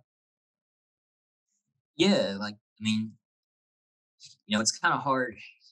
It's going to be hard because every soil is different. So, and are you saying soil conditioners like chemical conditioners or or like just organic compost? More organic content. Yeah. You know, we hear a lot of, landscapers utilizing that soil conditioner to go in. So, Yeah. Yeah. I mean, yeah, just pretty much using any kind of organic matter, right? So a lot of times people will say like, I went to the nursery, I bought the best organic matter you could buy, or I bet the most expensive. And right, it doesn't have to be the most expensive, right? You just need organic matter, preferably maybe well composted organic matter. Or if it's a special job or spec, like they may spec out like, hey, you must use leaf compost organic matter. But yeah, just any kind of organic matter. okay. Preferably if it's composted. If it's And not composted, you may get some shrinkage. okay, so really incorporation is going to be key in that too, right, Robert? Not Yeah, just yeah, throwing it in the hole, but literally taking and mixing all these together to create yeah, a richer soil. yeah. And then mixing at a right. So I guess one thing I did mention is mixing at a right soil moisture. So one thing you run into trouble with on like agricultural soil is if you till a wet soil, you did a worse job than if you tilled a dry soil, right? So you're not trying to get soil erosion, but Um, so till the soil when it's, when your machinery can till it, but don't till the wet soil because then you're just destroying all the soil structure. You're making things worse, and don't overwork it, right? Because you do want some soil structure, so don't overwork a soil where you destroy all that soil structure, and now you just have your own engineered soil of organic matter, sand, silt, clay particles that are kind of loose. You want some soil structure, you want the organic matter. So I mean, it's kind of a hard. I wish there was a way to say like, till it gently for 5 to 10 minutes, and then you're good. But there's no easy recipe. It's kind of all by feel. Yeah. Um, And Hey, Robert. Robert, there's a couple other questions came up about compaction. So one is compaction is not usually a spec in our contracts. Do you have any recommendations to adding language for soil specs? yeah, I mean, it would be. I'm trying to think of how is it for if it was for buying soil, it'd be hard, right? Because when you buy soil in bulk, it's already been mixed and turned and mixed and churned, and so it's kind of this loose mix already. So it's going to have uh, a low bulk. Hopefully, it has a low bulk density. If it doesn't have a low bulk density when it's been in the back of a dump truck, then that's a red flag. But I guess it would be like if it was if you were a landscaper and you had a contractor who brought it in and spread it out, you could say, when you spread it out, the bulk density, should be less than 1.4 or whatever, right? Like that's I don't know what a reasonable, you would want it to be, less than 1.4 or, somewhere not in the danger zone. And so I don't know if you just have that in the spec, how you work that out. Because the other problem would be the depth of it, right? Like the bulk density, 0 to 6 inches must be this, or 0 to 12 inches must be this. So that may be another aspect of it is not only worrying about what the bulk density number should be, but what should the depth of it, the testing be, right? So, um, so I'm trying to think how they would put it in a spec. So I'm gonna talk about heavy metals and mostly just bring across the key points that you would want to, ask either the homeowner or the HOA or whoever it is you're dealing with. So the key things about the heavy metals and where they come from. So you had lead paint. So a lot of times you're looking at painted houses, painted brick, painted barns, painted sheds in areas close to that. Also lead in gasoline. So if you have soil near roadways or driveways or old parking lots, you're going to probably find lead high in those areas. And then also arsenic pesticides. So usually you find high arsenic where there's orchards. So if this was once an orchard in the past, you might find high arsenic levels. And then also to keep in mind when these things were banned, right? So lead was banned in 1978 in paint. So if it's a brand new house, probably low likelihood of lead being in the soil. If it's a brand new house, and there was never a road nearby it since 86 or so, probably a lower chance of lead being in the soil. And then same thing for arsenic. So if it was an orchard, but it wasn't an orchard, pre-88, probably a low chance for high arsenic levels to be in there. So, kind of tells you the key thing is like the location and the timing of these soils. So the key thing is also the exposure. So a lot of things that they're worried about in interpretations are kids playing in the soil. So kids will naturally play in the soil. They may actually accidentally eat it, or they'll get on their hands and then they'll go eat a snack or something. So they're worried about kids actually ingesting the soil. And don't worry, she was supervised by a trained soil scientist while she was playing in the soil, so she's okay. Another thing would be leafy greens, right? So leafy greens are real close to the soil. So the soil is high in lead and soil gets on the leafy greens and you don't wash off the dirt very well and then you eat the dirt. That's how you're going to get trouble from lead toxicity, or also root crops, right? The crops are actually touching the soil. If you don't scrape off the dirt very well from the plant and then you eat that root crop, you're going to ingest a lot of lead. So mostly it comes down from an ingestion standpoint. So things to look out for when you are sampling or somebody's concerned about it. So we kind of mentioned before, distance from the road, right? So it's going to be higher, closer to the road or the driveway where gasoline may have leaked or emissions have been a long time have been there for a long time.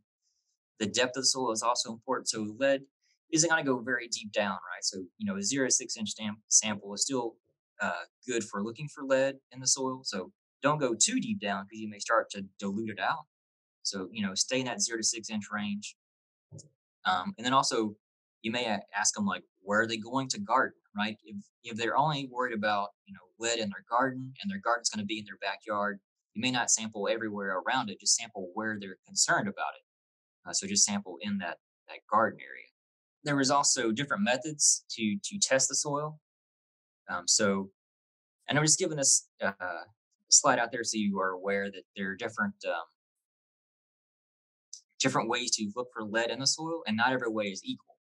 Right, so there's Malic 1, which is kind of a screening way. It's the same like nutrient. You can use Malic 3 to look for lead. You can use 1 normal nitric acid, which it looks at a little bit more lead, and then it's the full nitric digestion, which is the EPA 3050, which all the interpretations are based off of. So if you send sample to a lab and they give you like a Malic 1 number, you may want to ask them, is this translated to what it might have been if it was a total digestion, or is it just kind of like based off soil summary data? Or if it's the same thing for 1 normal nitric, like the method is very important in coming up with the interpretation of, is this dangerous or not? So always be mindful when you send it out or you get the results back, like know how was it done? So when you look at the interpretations, you're comparing apples to apples and not apples to oranges, because these other methods, you'll get a lower value and you may think you're safe if you compare it to a total value. And that would be dangerous. There we go. I was wondering why my pictures didn't show up, but yeah, so these are just pictures of testing soil on an ICP. And so I was trying to give you just an idea of, metals and their range and guidance, and just keep in mind, like this is for New York. I was mostly just trying to show that, there's a wide range of metals in the soil. It's going to happen because soils just naturally have a lot of things in them. They're not like pure mixes of any one particular thing. And then also keep in mind that the guidance range is going to change state by state mostly, right? So you may find that one state has these guidance ranges, another state has another guidance range. And don't panic, right? It's just, each state just came up with these guidelines differently. So you may use the ones that are more conservative if you're real conservative, or lax, or somewhere in the middle. It's kind of up to your risk assessment. But I was also wanting to show that, so this is New York City. This is New York State background, and then the New York City. So it's a pretty, industrialized place that, the arsenic can range from 4 to 26 in the city. Lead can be 48 to 690, but even the background in the rural places, it could be 3 to 72, right? So it's just, there could be a wide range naturally of lead or arsenic in the soil. So don't always assume it was put there by man. It could have been just it could be an old lead mine, right? It could be put there naturally as well. And then this is an example of specifically for lead, because that's usually the the main concern when people call in. And I wanted to kind of also show that even within lead, there's different ideas of action levels, right? So on the one on the left is from Connecticut. If the total lead is less than 100 part per million, no concern. If it's 100 to 300, it's elevated. We'll follow best management practices, which kind of talk about on the next slide. If it's 300 to 400, then don't grow leafy greens, don't grow vegetable root crops, and don't let children play in the soil. And if it's 400, then it's above the EPA level of concern, so don't garden that soil at all. And one on the right is from Wisconsin, so they have a little bit more conservative approach to it. If it's less than 52, it's no concern. If it's 52 to 200, it's safe for gardening, but use it under limited contact. And then I don't know why they went from 200 to 1200 as opposed to 400, but they went pretty high. They must have a lot of lead somewhere in Wisconsin. So, but they say seek professional advice is if you're above 200 in Wisconsin. So just giving you an idea that you're going to see a lot of different ranges out there. Don't panic if you see different ranges. Just kind of look at all the different ones. Keep in mind that 400 is pretty much the EPA level of concern. So if you see anything above 400, that's a huge red flag. If it's above 100, get worried. So some best management practices: adjust the pH. Right, lead is less soluble in the soil if the pH is between 6.5 to 7. Add phosphorus to the soil. So normally I don't recommend always adding phosphorus to the soil, especially if it's high in phosphorus already. But if you have high lead levels, adding more phosphorus will help form lead phosphate, which is less soluble, and so it's less prone for uptake.